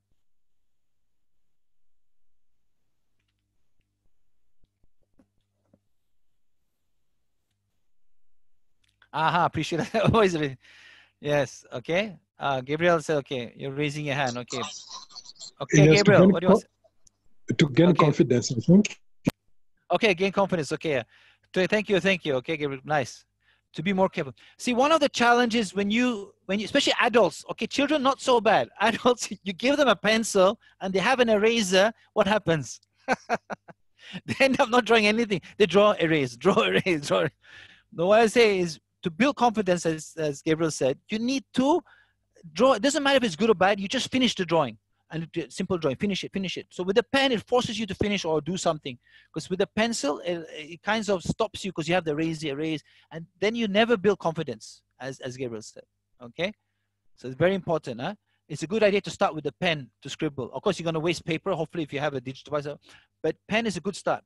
I don't use pencil at all. When I started drawing again at age 40, I just skip pencil because I want to build the confidence. It doesn't matter if I do a mistake, either I finish the drawing or I start again. But idea is it builds that focus, because one thing when you draw with the pen, it builds the focus. I'm not saying you should not use pencil, because when you do complex drawings, you need to use pencil. But just to start drawing, it's a good idea. Just use the pen, because you will finish something. If you have a pencil, you might never finish. But with the pen, if you keep on drawing, you have to either change the paper or you're going to finish something, whether it's good or bad. So pencil is good. Huh? And then use marker pens. Of course, teachers need to teach how to use marker pens. Okay. And then I'm going to talk about digital drawing. If you can afford it or you have it, I have this one. You can see in the video. You see this? This is what you call a vacuum board. This is something. Okay, it's the wrong way. So this is what I can use to draw. Even if you don't have a tablet, you can actually what do you call it? You can just draw using this, and it will display on the screen. And this is and now it's not so expensive. This is the cheapest one you can get. It's about $25 US, I think. I'm not sure because there's so many people from different countries here. So I'll just use US dollars. It's about $20, $25 you can buy a cheap one. And that's good enough for starters, okay? It's not a smart board. It's just this one's called a vacuum board, but it's just a board. This is what, if you know Khan Academy, Salman Khan started with this. Simple like this. Now it's more complex, but here he started with this. This is what Khan Academy was based on, using this simple tool like this. You can buy online. If you cannot buy in your country, you can buy online. This is so many places. And then what I use, all my drawings, unfortunately, more of my drawings, I use, this is more expensive. I use a tablet. I bought the quite expensive one. This is a 12.9-inch iPad Pro. Let me just okay. Yeah. Okay, you can see here. Let me just put the tool. I can see here. Let me just see. Okay. You can see here, this is my last drawing. Somebody, Bruce Lee kind of guy fighting the corona. Anyway, so here I use iPad and I use stylus. This is my favorite. I've been using it 2.5 years. So I also teach people, I will show you how this works, but you don't have to use, Apple is very expensive. Although I use Apple product, I tell you iPad is very expensive. Like this one here, now maybe I spent more than 1,000 US on this, but you don't have to use an Apple. You can also use other tablets, because the tool I'm going to share with you works on Microsoft Surface or anything. Okay, but I use Apple iPad Pro and Apple Pencil, which is a stylus, but you don't have to use that. But this is what I use. I just want to share what I use. You can also draw on your phone. Most drawing tools can also run on a phone, and if you can use your finger, you can use a stylus. Okay. But don't worry about tools, because as I said, the beauty of drawing is if you don't have anything, as long as you have a pencil or a pen and a piece of paper, you can teach your students critical thinking, creative thinking, collaborative thinking, computational thinking. All that can be done if you use drawing strategically. So that's the good thing. That's why I'm very excited about drawing, because this is scalable to any educational institution.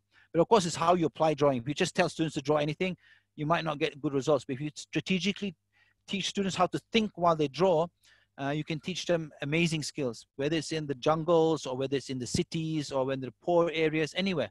And that's why I'm so excited. But that's one of the reasons I left technology for 2-3 years and explore the power of drawing. Okay.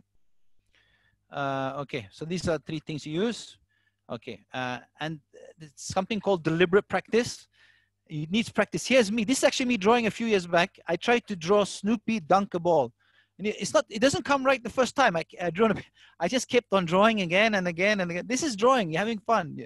And I'm using a pen. If I'd use a pencil, maybe only once, but I keep on practicing. You can see the evolution. See, one of the tricks about drawing, and even artists knows, is that the first time it doesn't turn out so nice. So if you're a teacher and you want to draw in class, make sure you draw it, I say about at least 10 times at home before you want to draw in class, and maybe test it with your colleague and say, do you understand what I'm drawing or not? And then go to class. Don't go to the class the first time and hope that it's going to give you right, because you mess up first. Even I used to mess up a lot. You can see here how many times I draw Snoopy to get him to, I don't even know which one I was happy. I don't sure I'm happy with anyone. But anyway, you keep on drawing. But once you mastered it and you remembered it, it's easy. You go to class, boom, you can draw the heart, the lungs, or whatever you want to draw. A car, a breakdown of a process, you know, so it's not a problem. But you need to practice a few times, okay? That's what we call growth mindset. We want to develop that growth. Growth mindset is the idea is that the more you practice, you'll get better. It doesn't matter, you know, it's not something that I'm born, I cannot draw. It doesn't work that way. Drawing is a skill. And as long as you have hands and they're quite steady, anybody can draw. It's just practice, like Lego, building Lego. You just need to understand the shapes and pieces, okay? And don't start, I always say, we all compare, but focus on progress. Because some people learn fast. Some people learn how to draw fast. But some people need time. But doesn't mean you're not going to become good at it or good enough for your teaching and learning. Just focus on your progress. This is the key. Focus on your progress. Okay. So this is Einstein. It's not that I'm so smart. It's just I spent more time on problems. And the same with drawing. If you want to use it for teaching, spend a bit more time. But once you get a hang of it, boom, and you'll notice I'm a tech guy. I've used tech for 20 years. When I've been in a lecture with 300-400 people, I've taken a whiteboard and I start illustrating. I've not found a tool that's more powerful than that. There's no tech tool that I found that's more powerful to engage an audience and get them focused. Is when you go on the whiteboard, especially when I draw things like Darth Vader, you get the whole audience engaged. It's very powerful because when you draw, you must remember when you draw, instead of just showing PowerPoint slides and so on, you're slowing down the process of learning. You're showing step by step how it comes out. So you give time people to digest it. It shows your expertise in it. And if when you draw it out, the students might also find it more valuable to learn. They say the teacher knows it really well, so maybe I should know it also. Because sometimes when you show on a slide, doesn't mean you know it. You're just showing a slide. So this mastery is very important. Okay, and these are the building blocks. Okay, I want to ask you, how many can draw this or not? Can you draw these lines? Can you draw this? Can you draw a straight line? If you cannot draw, you can get help. Can you draw a zigzag line? Yes, right? Can you draw a dot? Everybody say yes. Can you draw a dot? Can you draw a square? Right. Can you draw a circle? Circle is a bit tough. A lot of people struggle with the circle. Can you draw a triangle? See, if you look at drawing for 2D drawing that you use in class is all based on this. Somehow, whatever you're drawing has this within your drawing. So this, once you understand this, drawing becomes like Lego. It's a practice. The more you practice, you can draw more complex stuff. Start drawing simple stuff, okay? I just want to show you an example. I'm drawing a stick figure here. It's just simple lines. You can see here, I'm drawing a very simple stick figure. But it's perfection lines. But the reason the lines are so perfect, I'll show you later, is digital tools allow you to perfect the line. So that's why I'm so steady, is the digital tool itself perfects the lines. I will show you now in about 2 or 3 minutes, but I just want to show you. See here? Okay. It's all basic shapes. Basic shapes. Okay, I just made the line a bit thicker. That's it.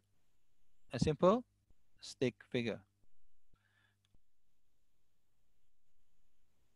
Okay. So let's look at these drawings. If you start looking at this drawing, okay, look at this. Okay, look at this phone.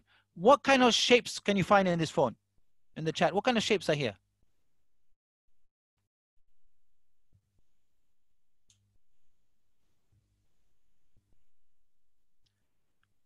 Rectangle, right? Circle. Okay, the phones now don't have buttons anymore, but see the line there, which is the microphone, huh? The camera. See? So one of the tricks, this is one of the tricks that artists and architects and designers is they learn how to see things in form of shapes, anything. And if you have that ability to analyze anything in terms of shapes, basically you can draw anything with practice. You start looking in terms of shapes. When you start looking at this one, well, this one needs rectangles and squares, right? This one, look at this one. Circle, square, lines, okay? Okay. Are you ready to draw again? It's time for you to draw again, okay? Are you ready? You got your pen ready? Okay, this is your challenge. I give you 2 minutes to draw these 4 things. Remember, you're not becoming an artist. I just want you to draw it for the sake of using it for teaching and learning. So I want you to draw these. You got 2 minutes, 30 seconds to draw these 4 items, okay? Try to draw them on your piece of paper. Afterwards, you can show. We will do a video. After this, I will stop sharing after 2 minutes. Then we will see on the video just to share with each other, have a good laugh with each other.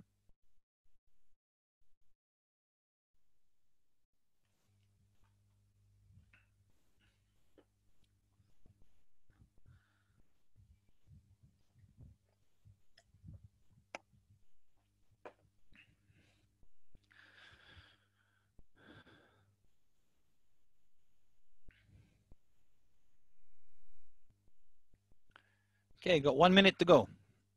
After I'll stop sharing, then we can see on the camera. All of us can share. We can see together what we have done. Show the grid video, huh?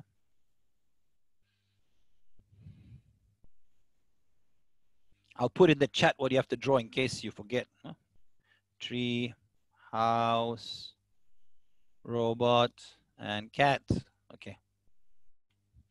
Remember, there's no right and wrong. As long as you can communicate, and that's the great thing if you're teaching, you can just say it's a cat. Even looks like a dog. If you say it's a cat, the student will say, okay, it's a cat. Okay, I'm going to stop sharing. Okay. Okay, if you're ready, you can share your video. I put the grid view just for fun. You can share your drawing. It's not about right and wrong. It's about having fun with drawing and sharing. And please give comments to each other in the chat box if you like it. Okay, Francis, let's see you. Very nice. Wow. Okay, I like your cat. Fat cat like Garfield, huh? House. Okay, well, let's see that. Your robot. Huh? People, I like your robot, huh? Murtala, your robot, not bad. What about the other cat? Where's your cat? Oh, separate page. Cat. Okay, no Shafrina. She drew. Okay, very close. I can see your robot. I notice all of you, your robots look very similar. They look very human. Very interesting. Everybody, anywhere in the world, the robots, we've been programmed, the robot look like a human. Huh? Okay, I like your cat. Jai Sabo, your cat. Can you be close or not? Your drawing. Can I see your nice drawing? Your cat. Is that a cat or a mouse? I'm just kidding. I'm just kidding. No, okay, one of the tricks when you teach, even if it doesn't look like what you want, you're teaching this so you can, with your words, it will make it, you just say it's a cat. Even if it doesn't look like a cat, you say it's a cat, that's okay. But say, yeah, so that's the power when you teach, even if it doesn't exactly look what you want, you'll communicate through your words, okay? Okay, can everybody just share? So Irena, can we do a screenshot? Just, everybody can share, it'll be very nice. Memory of your great drawings. Very nice. Lucy, can I see Lucy? Wow. Okay. Oh, I love your cat, Lucy. Very nice. You know, okay, Prashila. Okay, we have the same group. Sylvanus, did you draw or not? Okay. Okay, very nice. Okay, there's another one. Abel. I know so more people coming. Oh, wow. Okay, Kumar. Kumar is sharing but not sharing. Okay, very nice. Okay, very nice, very nice. Okay, we keep this as a memory. Thank you very much. Now, I want to share with you something very interesting, is that, are you familiar with NLP or not? I'll just put this, let me just put, yeah, I'm going to share my screen again. Thank you, okay, let's do the blank, hey.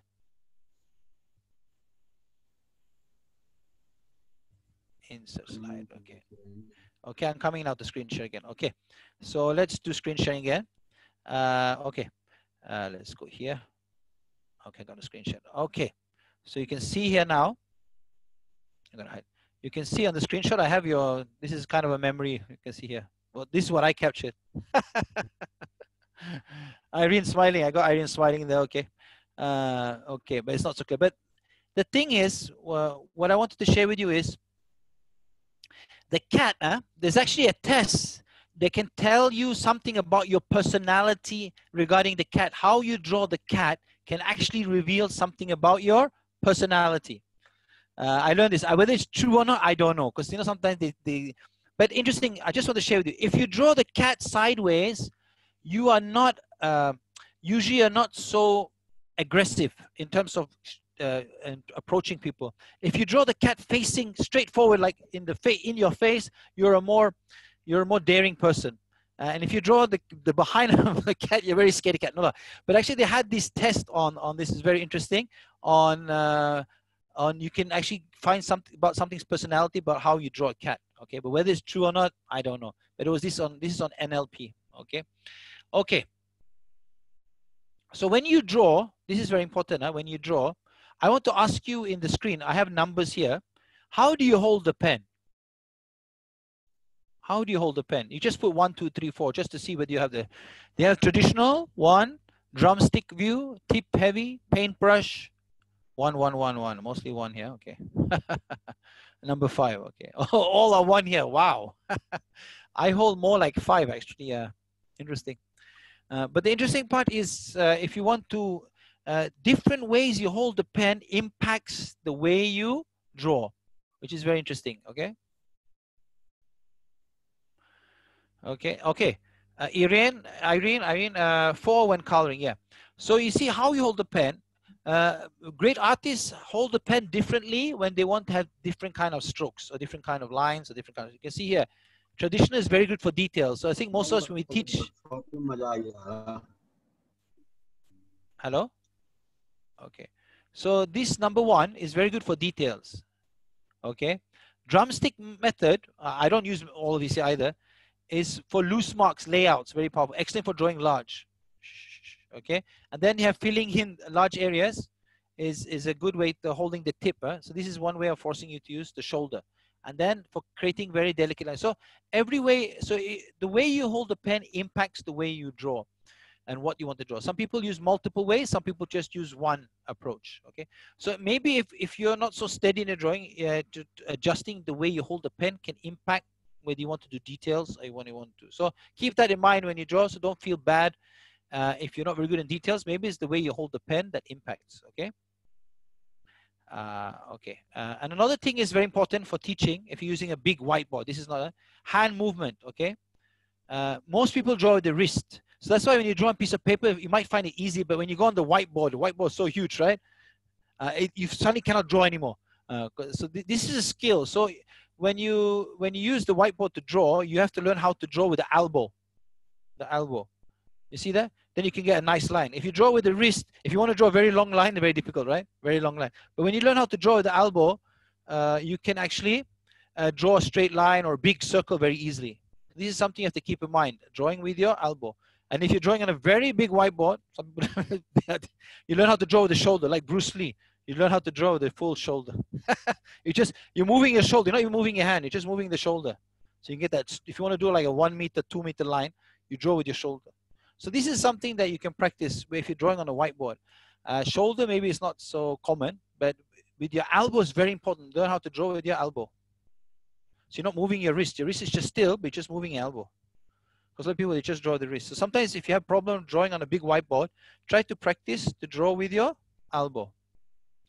Okay. This is very important. Repetition, of course. If you want to learn how to use it for teaching, you must be very good. And you repeat. And when you go to class, it's easy because you've done it so many times. When you go to class, it's just easy. That's why when I look at some of the top teachers, when they illustrate, especially in medical, doing anatomy, they have done it 100 times. So when they go to class, it's not like they've done it for the first time. They know it. And that's why I say any of you can learn how to draw. You just maybe, like I say, if you want to draw the heart, you maybe have to practice 10, 20 times, 30 times. But once you have mastered, it's like cycling. Once you have mastered to draw the heart, you can maybe do it for the next 5 years. So that's why I say for teaching, you only need to learn how to draw what you need for teaching.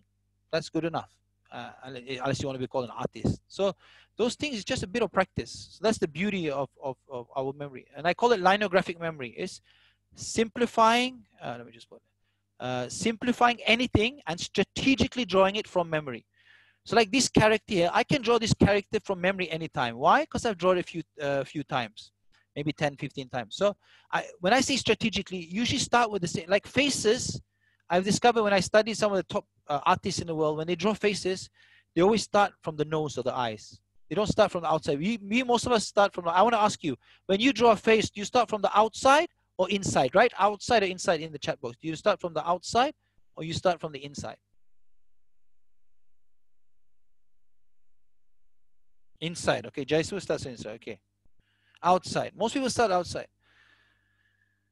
Outside and then fill in. Okay. So one of the things I discovered is if you want to draw a nice drawing, especially a bit stylish drawing, you start from the inside. Because when you start from the inside, it becomes much easier to measure. See, when you start from the outside, you might get the eyes wrong, the nose wrong compared to the face. But when you start from the inside, it's easy to measure. Okay, this is about 1, 2, and then you go here. Oh, these eyes are just a bit on the side here. And then the eyebrows, and then you draw those. So it's actually, from my own experience, it's much easier to draw, especially faces from the inside. Next time you try to do that. Remember when we drew Pink Panther earlier? Where did we start? From the inside. And most of your try to draw Pink Panther from the outside. You'll see how difficult it is to draw Pink Panther from the outside. So usually when artists, when the illustrators, cartoon illustrators, they usually start with the face. I've seen most of them, they start from the inside. So keep that in mind. It's a good practice to when you want to draw in class. Even if you're drawing body part, maybe start from the inside instead of starting from the outside. Okay. Okay. So these are some simple drawings to express different ideas. Like idea, you draw a bulb. Risk, you draw a bomb, for example. Danger, you just draw waves and then a shark. Time, okay, to watch. Target, this is very common. Balance, teamwork, roadmap, break. So you need to develop your own vocabulary for your own teaching. And I'm sure one of the tricks is, after this workshop, you go back, say you're teaching, say history or whatever, you identify key things that you would like to visualize. And then you can start with that, for example. Okay. This is just for some. I did a visual alphabet. So I learned 26 drawings in one shot. How to draw a door. Okay, skip that. Okay, so this is a good practice. Of course, we can't do it today because this is usually a longer workshop. Create a list of key concepts and process and ideas, and that you would love to draw for your subject and teach. So you start with that. That's what you try to visualize and then be able to draw. And then you can go to class or you can create content in starting with that. That's more relevant to you instead of just drawing anything. Okay. Okay, for the next half an hour, we got half an hour left, or 20 minutes. I'm going to show you how I draw digital drawing. Okay, why digital drawing is very good to develop content, not in class live, but what do you call it? But we're going to do a few things first. Okay, so why digital drawing? Okay, who is this? Can anybody guess who this is?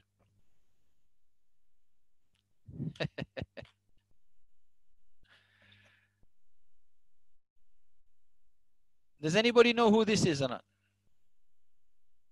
He's probably the most famous educator in the world today. As most viewed, I think he has most views. I don't think there's any educator in the world that have more views of his content than him.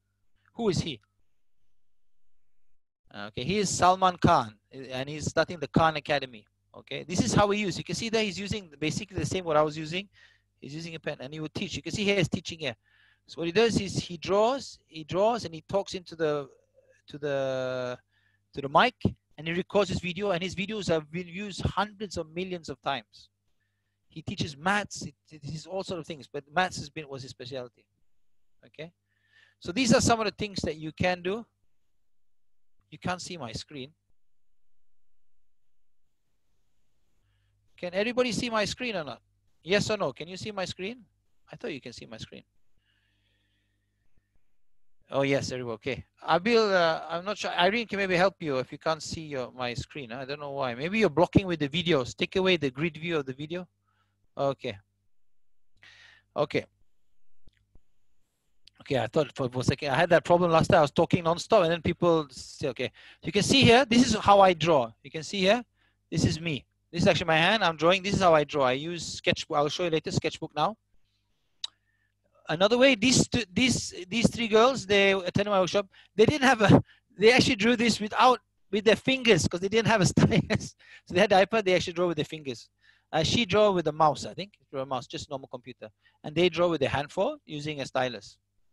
You can also draw with your finger. But this is a device I recommend that you should get. This is actually what he uses. So I recommend if you have a chance, if you want to start. I'm sure all of you are doing webinars now, right? Sometimes you want to illustrate something on the whiteboard and so on. You do with the mouse, but the mouse can be very stressful because you want to get something. The mouse is not easy to move. It requires a lot of skill. So when you have this kind of thing, it becomes much easier to illustrate. Okay, and this is I will share with you a link. I'll share with you.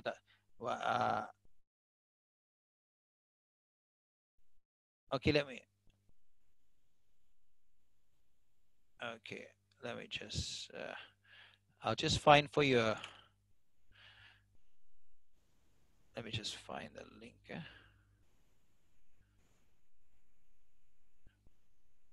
Okay, that's very good. I just want to show you one example.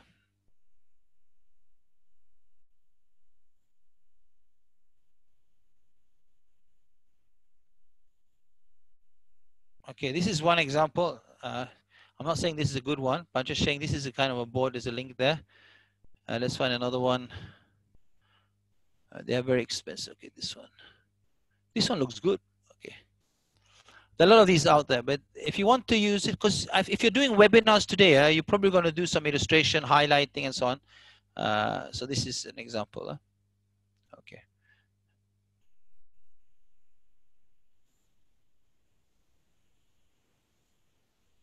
Okay. Can you see my screen now, or?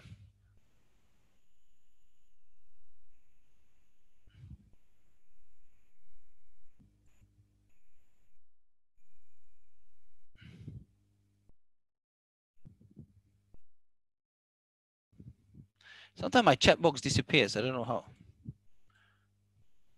Oh, there. Okay, there. Okay, there. Okay. Okay, so this kind of thing you should have if you're using. I'm sure you're doing webinars. If you're doing if you're not doing it, okay. But if you're doing webinars, but it's also good to draw content. But this is this is more expensive. This is very expensive. If you can afford it, it's great. If you cannot afford it, then you have to. You don't have to use an Apple tablet. You can use a Microsoft Surface tablet on all tablets, as long as you have a stylus, or you can use this. Or if you don't have, you can use the mouse.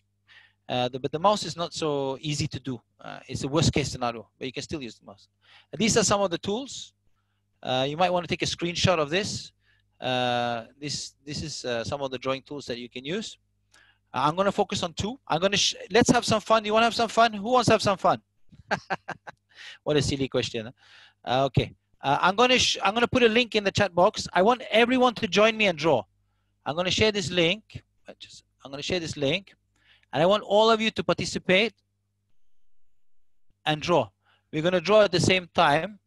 Okay, I'm just going to clear this clear frame.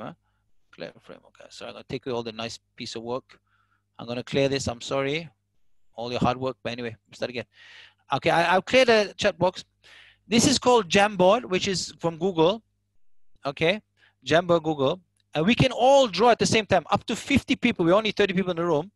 Up to 50 people can draw at the same time. So I want you to take some of these tools and have some fun drawing. So this is, in other words, that you can collaborate. You can see here. You can see, oh, we got a lot of people joining here. Start drawing, just have some fun. But what I like about it, you can have sticky notes.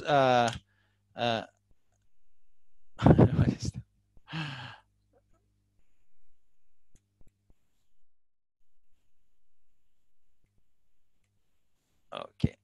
There has also sticky notes. Also, you can see I've moved the sticky note here. So you can see here. You can post it. Oh my God! I can see. You can see how funny. We're all drawing at the same time. All sorts of things. But actually, this is actually a very good tool for collaboration. You can actually use it to brainstorm ideas. Even draw things together, but it gets messy. But this is just having fun. We have actually 14, 15 people here doing all sorts of things. Oh, okay, very interesting. You can see some, yeah, this is very interesting. I like this one, this character. You notice now, even if you were sleepy, you notice that using your hands, you're suddenly getting awake. So hands is very important in the learning process. You can see here, okay, we got 15 plus. We got a lion, somebody uploading pictures. Okay, your challenge is to create a sticky note. What is the most important thing you learned today on a sticky note in 2-3 words? Can you do that or not? Egypt. That's Ahmad, Dr. Ahmad. Can you do that or not? What's the most important thing you learned today on a sticky note? Choose another color, green, orange. Let's see what's the most important thing you learned today. Let's put effective drawing. Okay, drawing for fun. Yes. Okay. What else? We have a picture here. I'm gonna the line is going around. Huh? Okay, I'm going to make it smaller. Okay, the line not so important. I love lions, but not for today. You can do it. Okay, somebody uploads interesting here. Here. What else? Okay, whatever fun we had here. Okay, drawing for fun. What else? Impressive. Mind mastery, pattern recognition. See, you all learned interesting things before.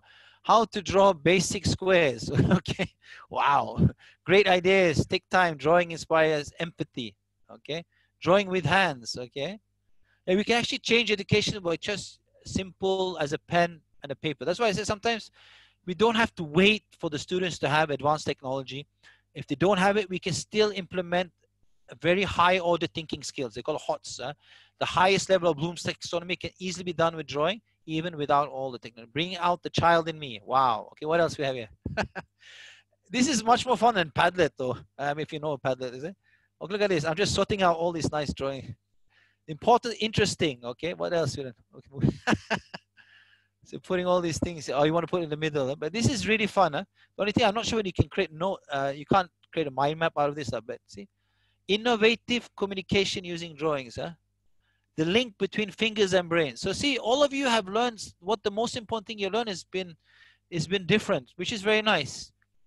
Spicing up my facilitation life. So this Jamboard you can use with your students. It's a simple tool. You can draw, but you also can use it for brainstorming ideas, or like here, just sharing the most interesting things you learned today. I love this, okay? Going back to basics, always the best, okay? I love this, okay? Become green. The green, I'm moving, so I have the power to move you all. I'm sure you can move the other guys. So, okay, pattern recognition. So see, you've learned, all of you have learned a lot of things, and what the most interesting stuff you have has been different from every person, which is very fun. Great ideas, take time, drawings, inspire, empathy. Okay, it's been moved. Okay? Okay. I got one more tool to show you, and then we have Q&A, and I'm done. Huh? Okay. There's a lot of tools. I'm going to go back to this. There's a lot of tools you can use. Sorry. Hey. Sorry, this chat box is okay. There are a lot of tools you can use.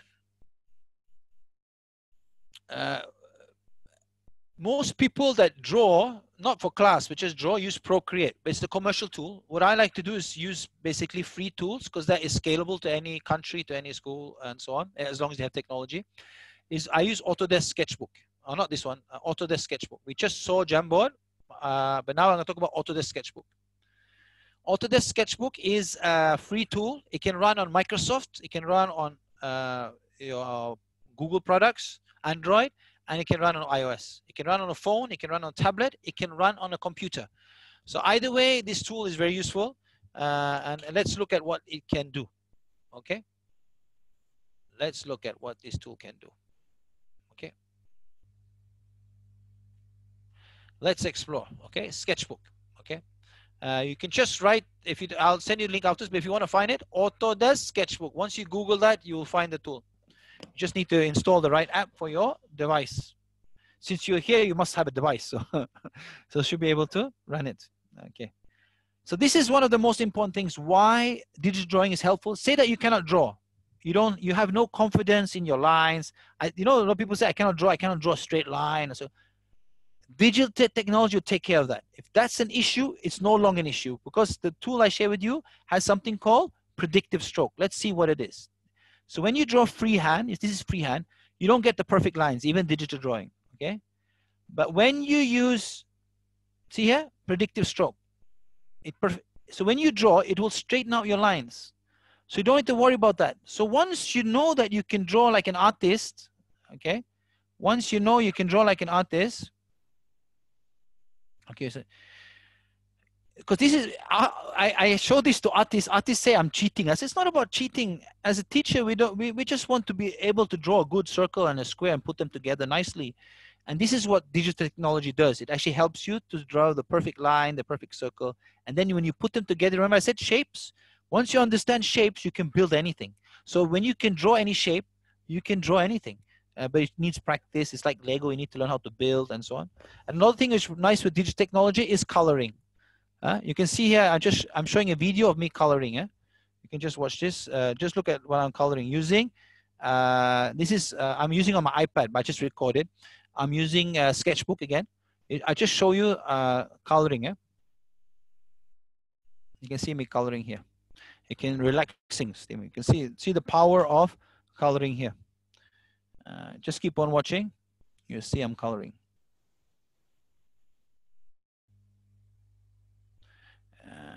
There's a lot of tools there in the drawing tool, which I'll share with you soon.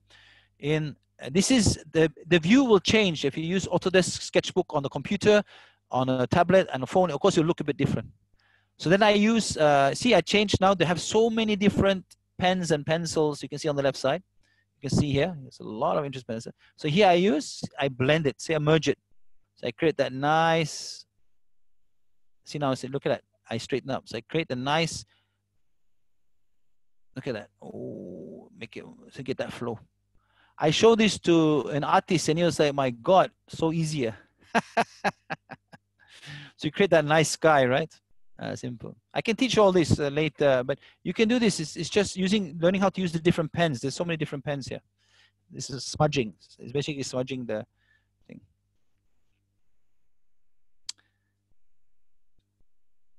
And I have some fun with the colors here.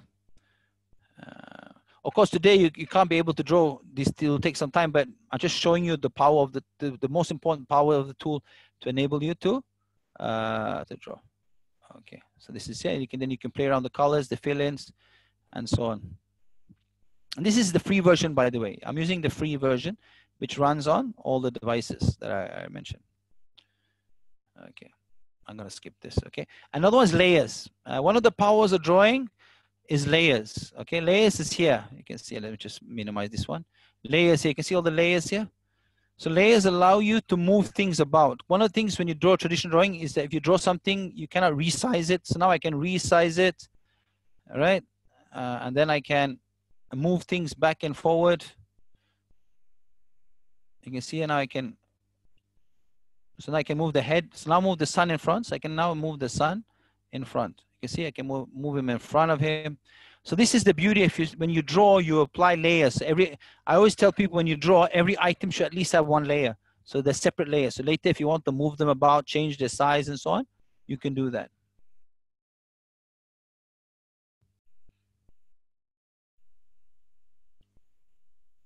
Okay. So there's behind, but then I can put it forward. I can make it big. Because sometimes when you draw things, something is too small, something is too big. This is the beauty of using layers and resizing and so on. Okay, so that's layers. And this is very interesting, symmetry. I want you to look now. This is very useful when you draw, especially if you're doing architecture. So this is a very simple drawing. Okay, look at that. I draw the Batman sign. Look how fast I draw the Batman sign. Of course, it's a bit faster now. So it draws, when you draw one, this is mirroring. So when you draw one side, it draws the other side for you. Let me just show you one more example, okay? I'm going to draw, this is a more complicated drawing I did live. I draw, can you guess what I'm drawing? Try the first one to guess in the chat box what I'm drawing should get some digital reward. Try to guess what I'm drawing. Who can guess fastest? What am I drawing here? Can anybody guess or not? Who is the fastest to guess what I'm drawing here? Butterfly, robot. Let's see how fast. Who is the winner? The champion of all visual thinkers. No, human brain. It's not a beautiful brain though. Star Wars, we're getting closer. Chopper, Cherry is very close. Star Wars, what is this? You should guess now. It's nearly fully revealed what I'm drawing. Darth Vader, yeah, Francisco, past one. See, but you notice but that's one thing good about digital. You can draw one side and it draws the other side for you, symmetry. So this is using a feature called symmetry. So you can I mean, to draw like this hand is nearly impossible, so straight. But with digital knowledge, as long as you know the shapes to use and all that, you can draw it because, as I said, it has predictive stroke, it has symmetry. Robot head. Okay, if you haven't watched Star Wars, you will not know. But this is trying to draw Darth Vader. Okay, Darth Vader. And if you want more stylish, you can draw this. Yeah, is that video? Okay. So I'm just showing you in the tool here. Okay, these are some of the features in the. You can see here when you use Sketchbook, Autodesk Sketchbook. Look at the amount of drawing tools you have. Amount of pens and pastels, and so you can imagine if you want to buy all this, it will cost you thousands and thousands ringgit to draw all these kind of paint brushes and so on, but you don't need it. It will do that for you. Even here can some cool, I'm just showing you some cool lines and all that. Look at that. I'm just showing you some of the interesting features that it has. They call this feature, look at that. These are some of the brushes and in the library. You have so many different cool things here. Okay. You even have splash. Okay.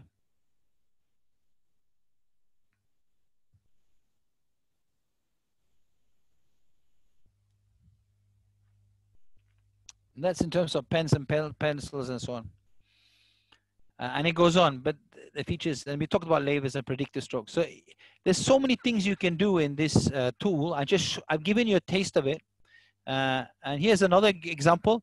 When you talk about drawing in class, you learn how to draw. This you can do in class. You draw simple things to create a storyline or ask people to know, what is this? What am I drawing? What is the story behind this drawing? Can you guess what this is? Can anybody guess what I'm trying to draw? I'm looking for 2 words. Can you explain this drawing in 2 words or not? Can you explain? Can anybody explain this drawing in 2 words?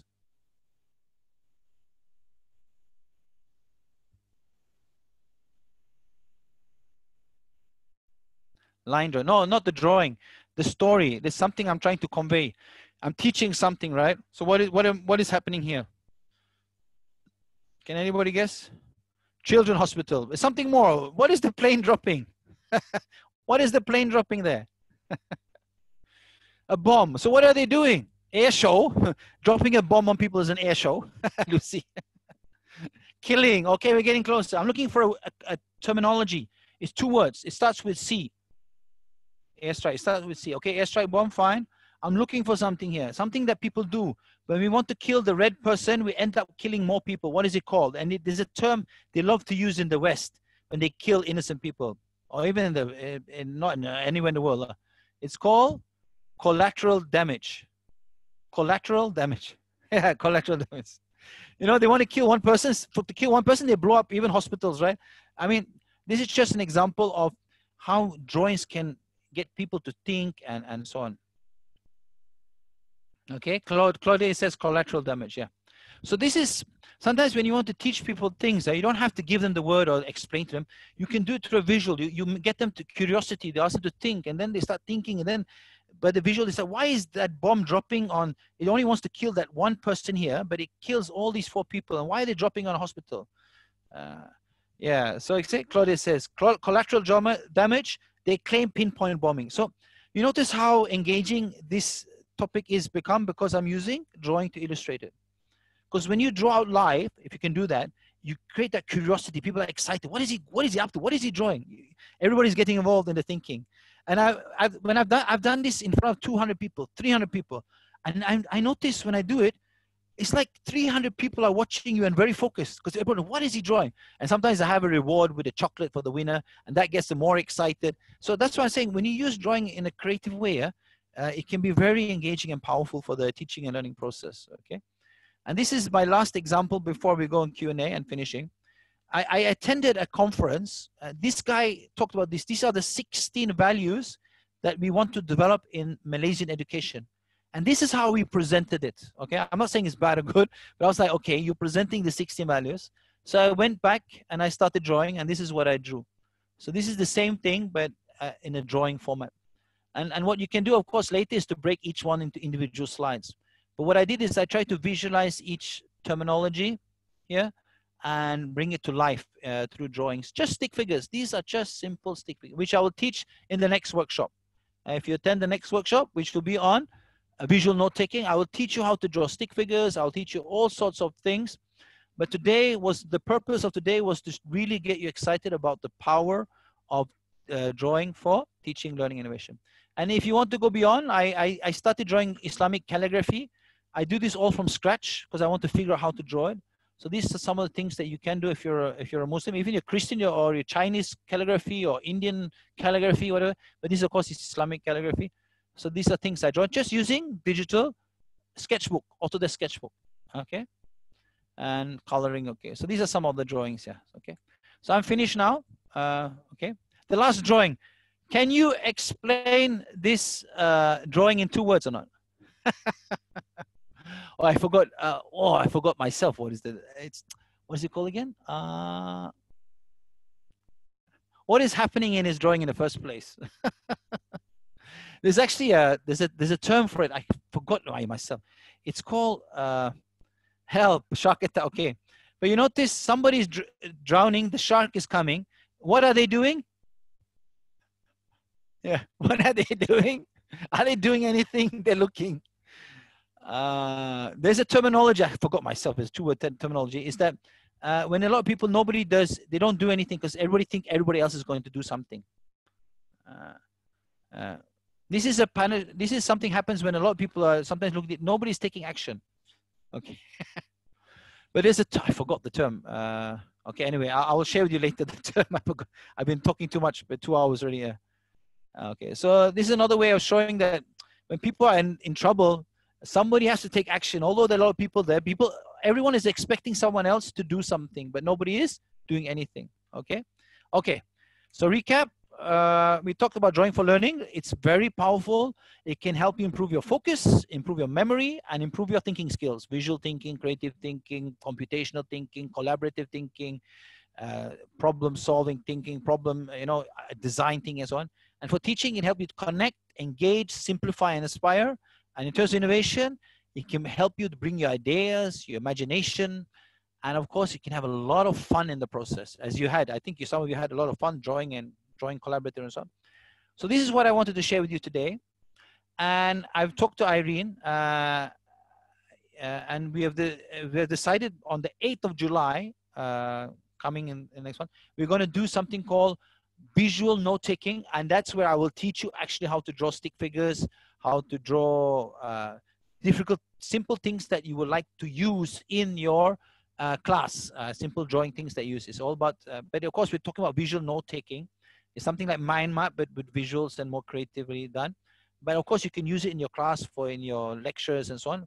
We will teach you how to draw individual simple, and we will draw together. We will actually draw together and have fun with it in the process. So if you want to attend, okay? But that's what I wanted to share. I'm going to switch off my sharing now, and we can take some questions. Hopefully, I know we're already, time has passed. It's exactly 6 o'clock. I finished on time, but we should have some time for Q&A. So if you have any questions now, it's a good time to ask any questions. We already shared what we have learned most, so it's okay. So, okay, Lucy, you want to take the camera? I'm going to stop sharing now. You want to take the camera, Lucy? Okay, Lucy. Hi, everybody.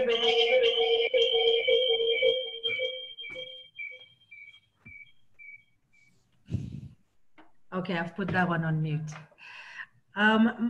Sorry, Zaid, my question is from the last time. If I'm allowed to ask a question on PowerPoint, you talked about merging. No point with PowerPoint. I know it was the last time, but you talked about merging shapes, and I'm so lost. I cannot find this button on merging shapes.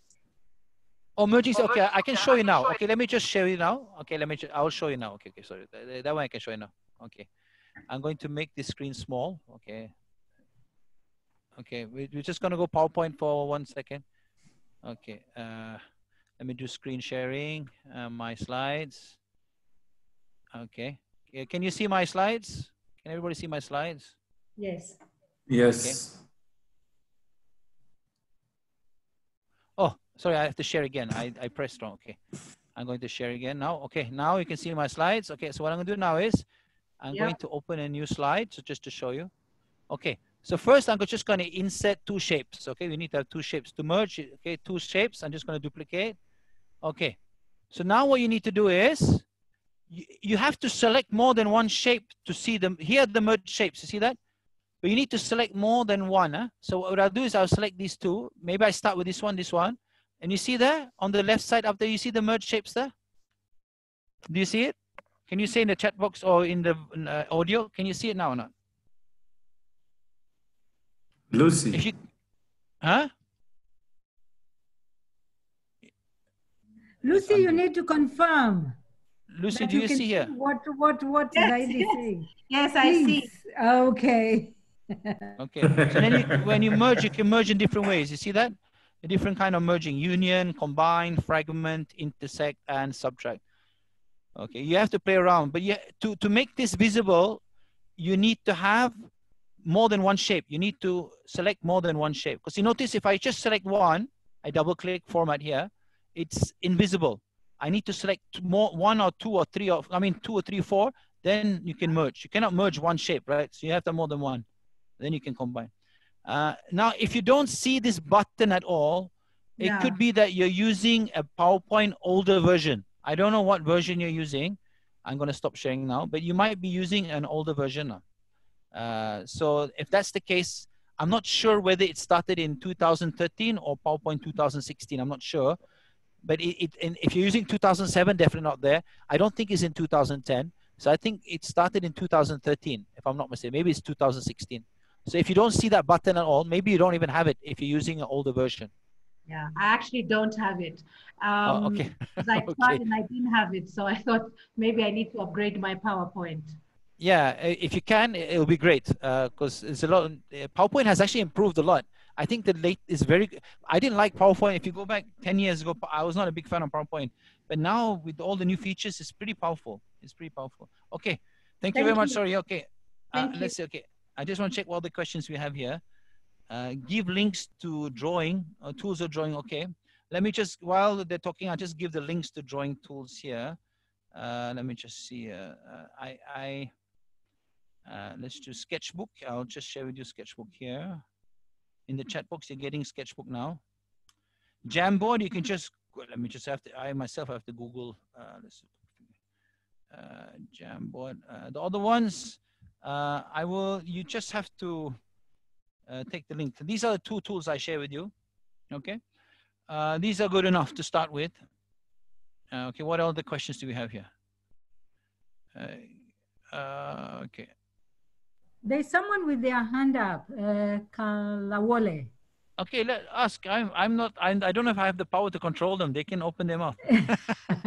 No, I think it's just waiting to be invited, so that's okay. Okay, you can invite them. Yeah, just invite them. No problem. Kalawole, no problem. Kalawole, you can put on your video and ask, or your audio.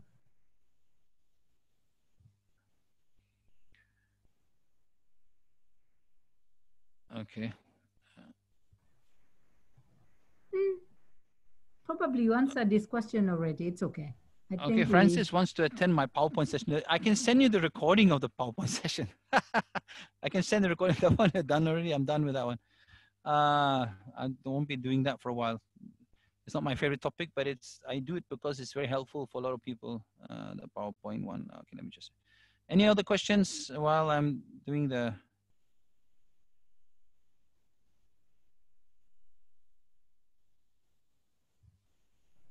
I don't see any. I think we can come to a close.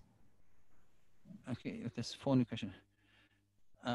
Okay, Lucy can. Okay, would you recommend any specific tool for medical disciplines?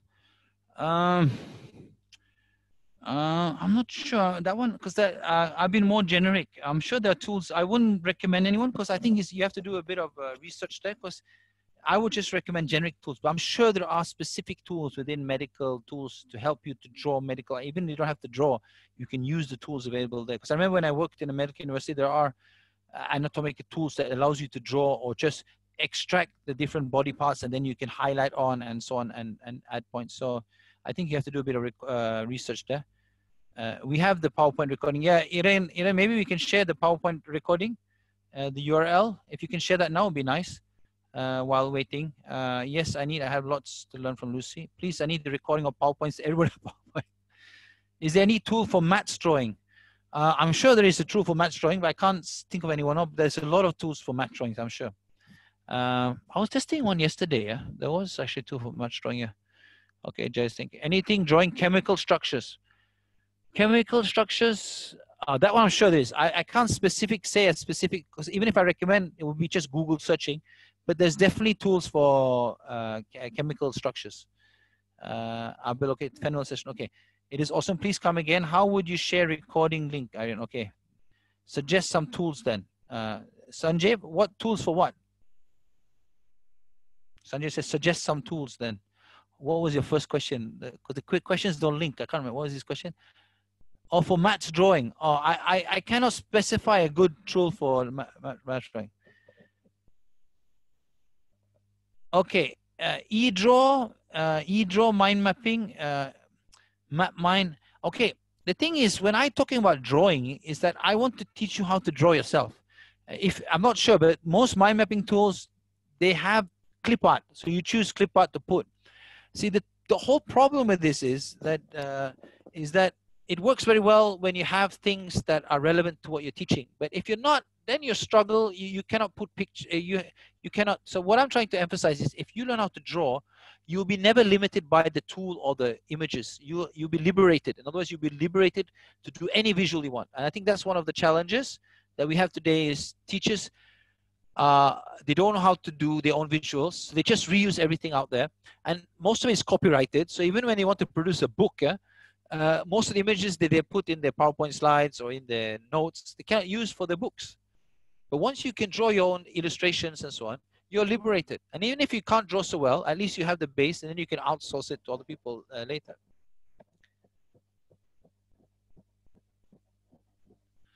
Most of my, don't worry about my drawings. I'm not going to pursue anyone in my drawings. Okay, let me just share with you. I will do screen sharing again. I forgot to share something. Okay, let me just share here. Okay, I'm going back here. Sorry. Okay. Okay. Here we have things that you might want to join. I will share the link here. This group is very good. This is a generic group. It's not just about drawing. It's that I share everything I learn, everything I find. I curate. This is my YouTube channel. I talk about. It's not. I don't use it that much, but I have a lot of videos on different things I do. If you want my drawings, the easiest way to find them is actually I've compiled all my drawings here. It's not a good place. I'm compiling them on Google Drive instead, but to know what I've drawn, I've captured actually everything on Instagram. I've actually captured, since I was 42 years old, I've captured all my drawings on Instagram just to keep a history. So you can actually see how bad my drawings were from the start until now. So you can see the history on Instagram. Yeah. So most of my drawings, I just put my signature because that's what people do. I'm not into create the comic because for me, my drawings all can be reused.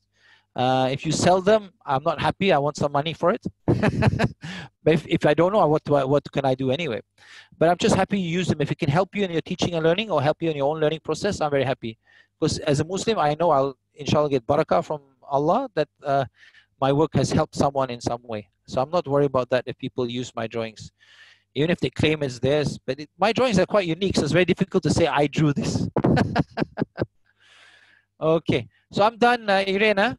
Thank you very much again for coming, all of you participation. If anything I've done wrong, inshallah, you forgive me.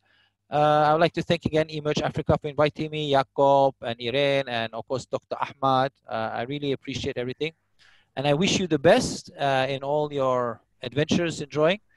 And I hope you attend my next one on July 8th, right, Irene? We have decided July 8th, huh? Yes.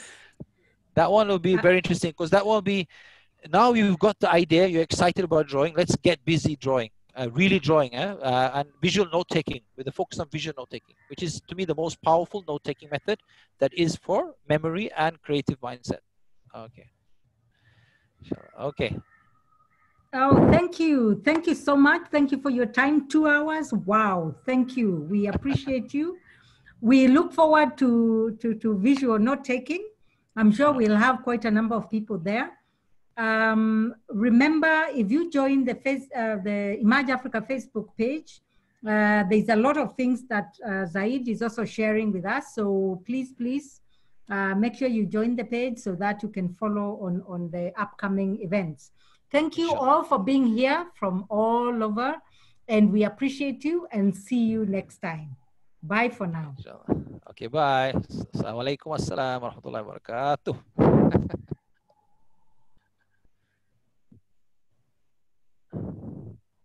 So what do we do? We just look silly, or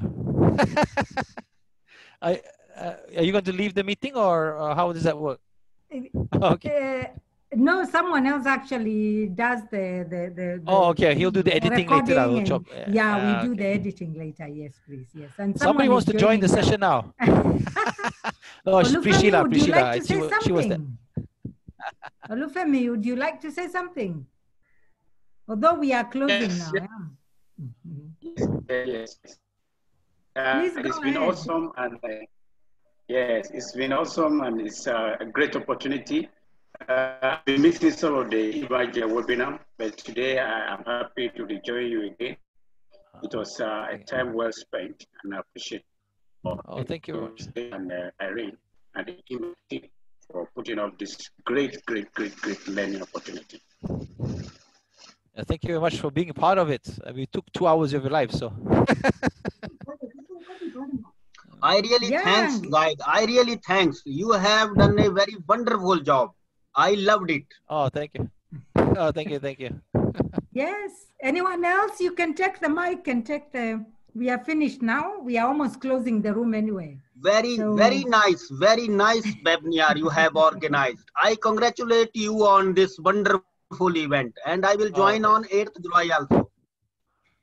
And please remember to give us feedback. I have shared the link. Please. Okay. I will. Okay. Then. Yes. Okay. Thank you, everyone, and we'll see you next time. Thank you so much. Thank you. Thank you. Thanks, brother. Thanks, Zaid. Thank you, Dr. Ahmad, very much.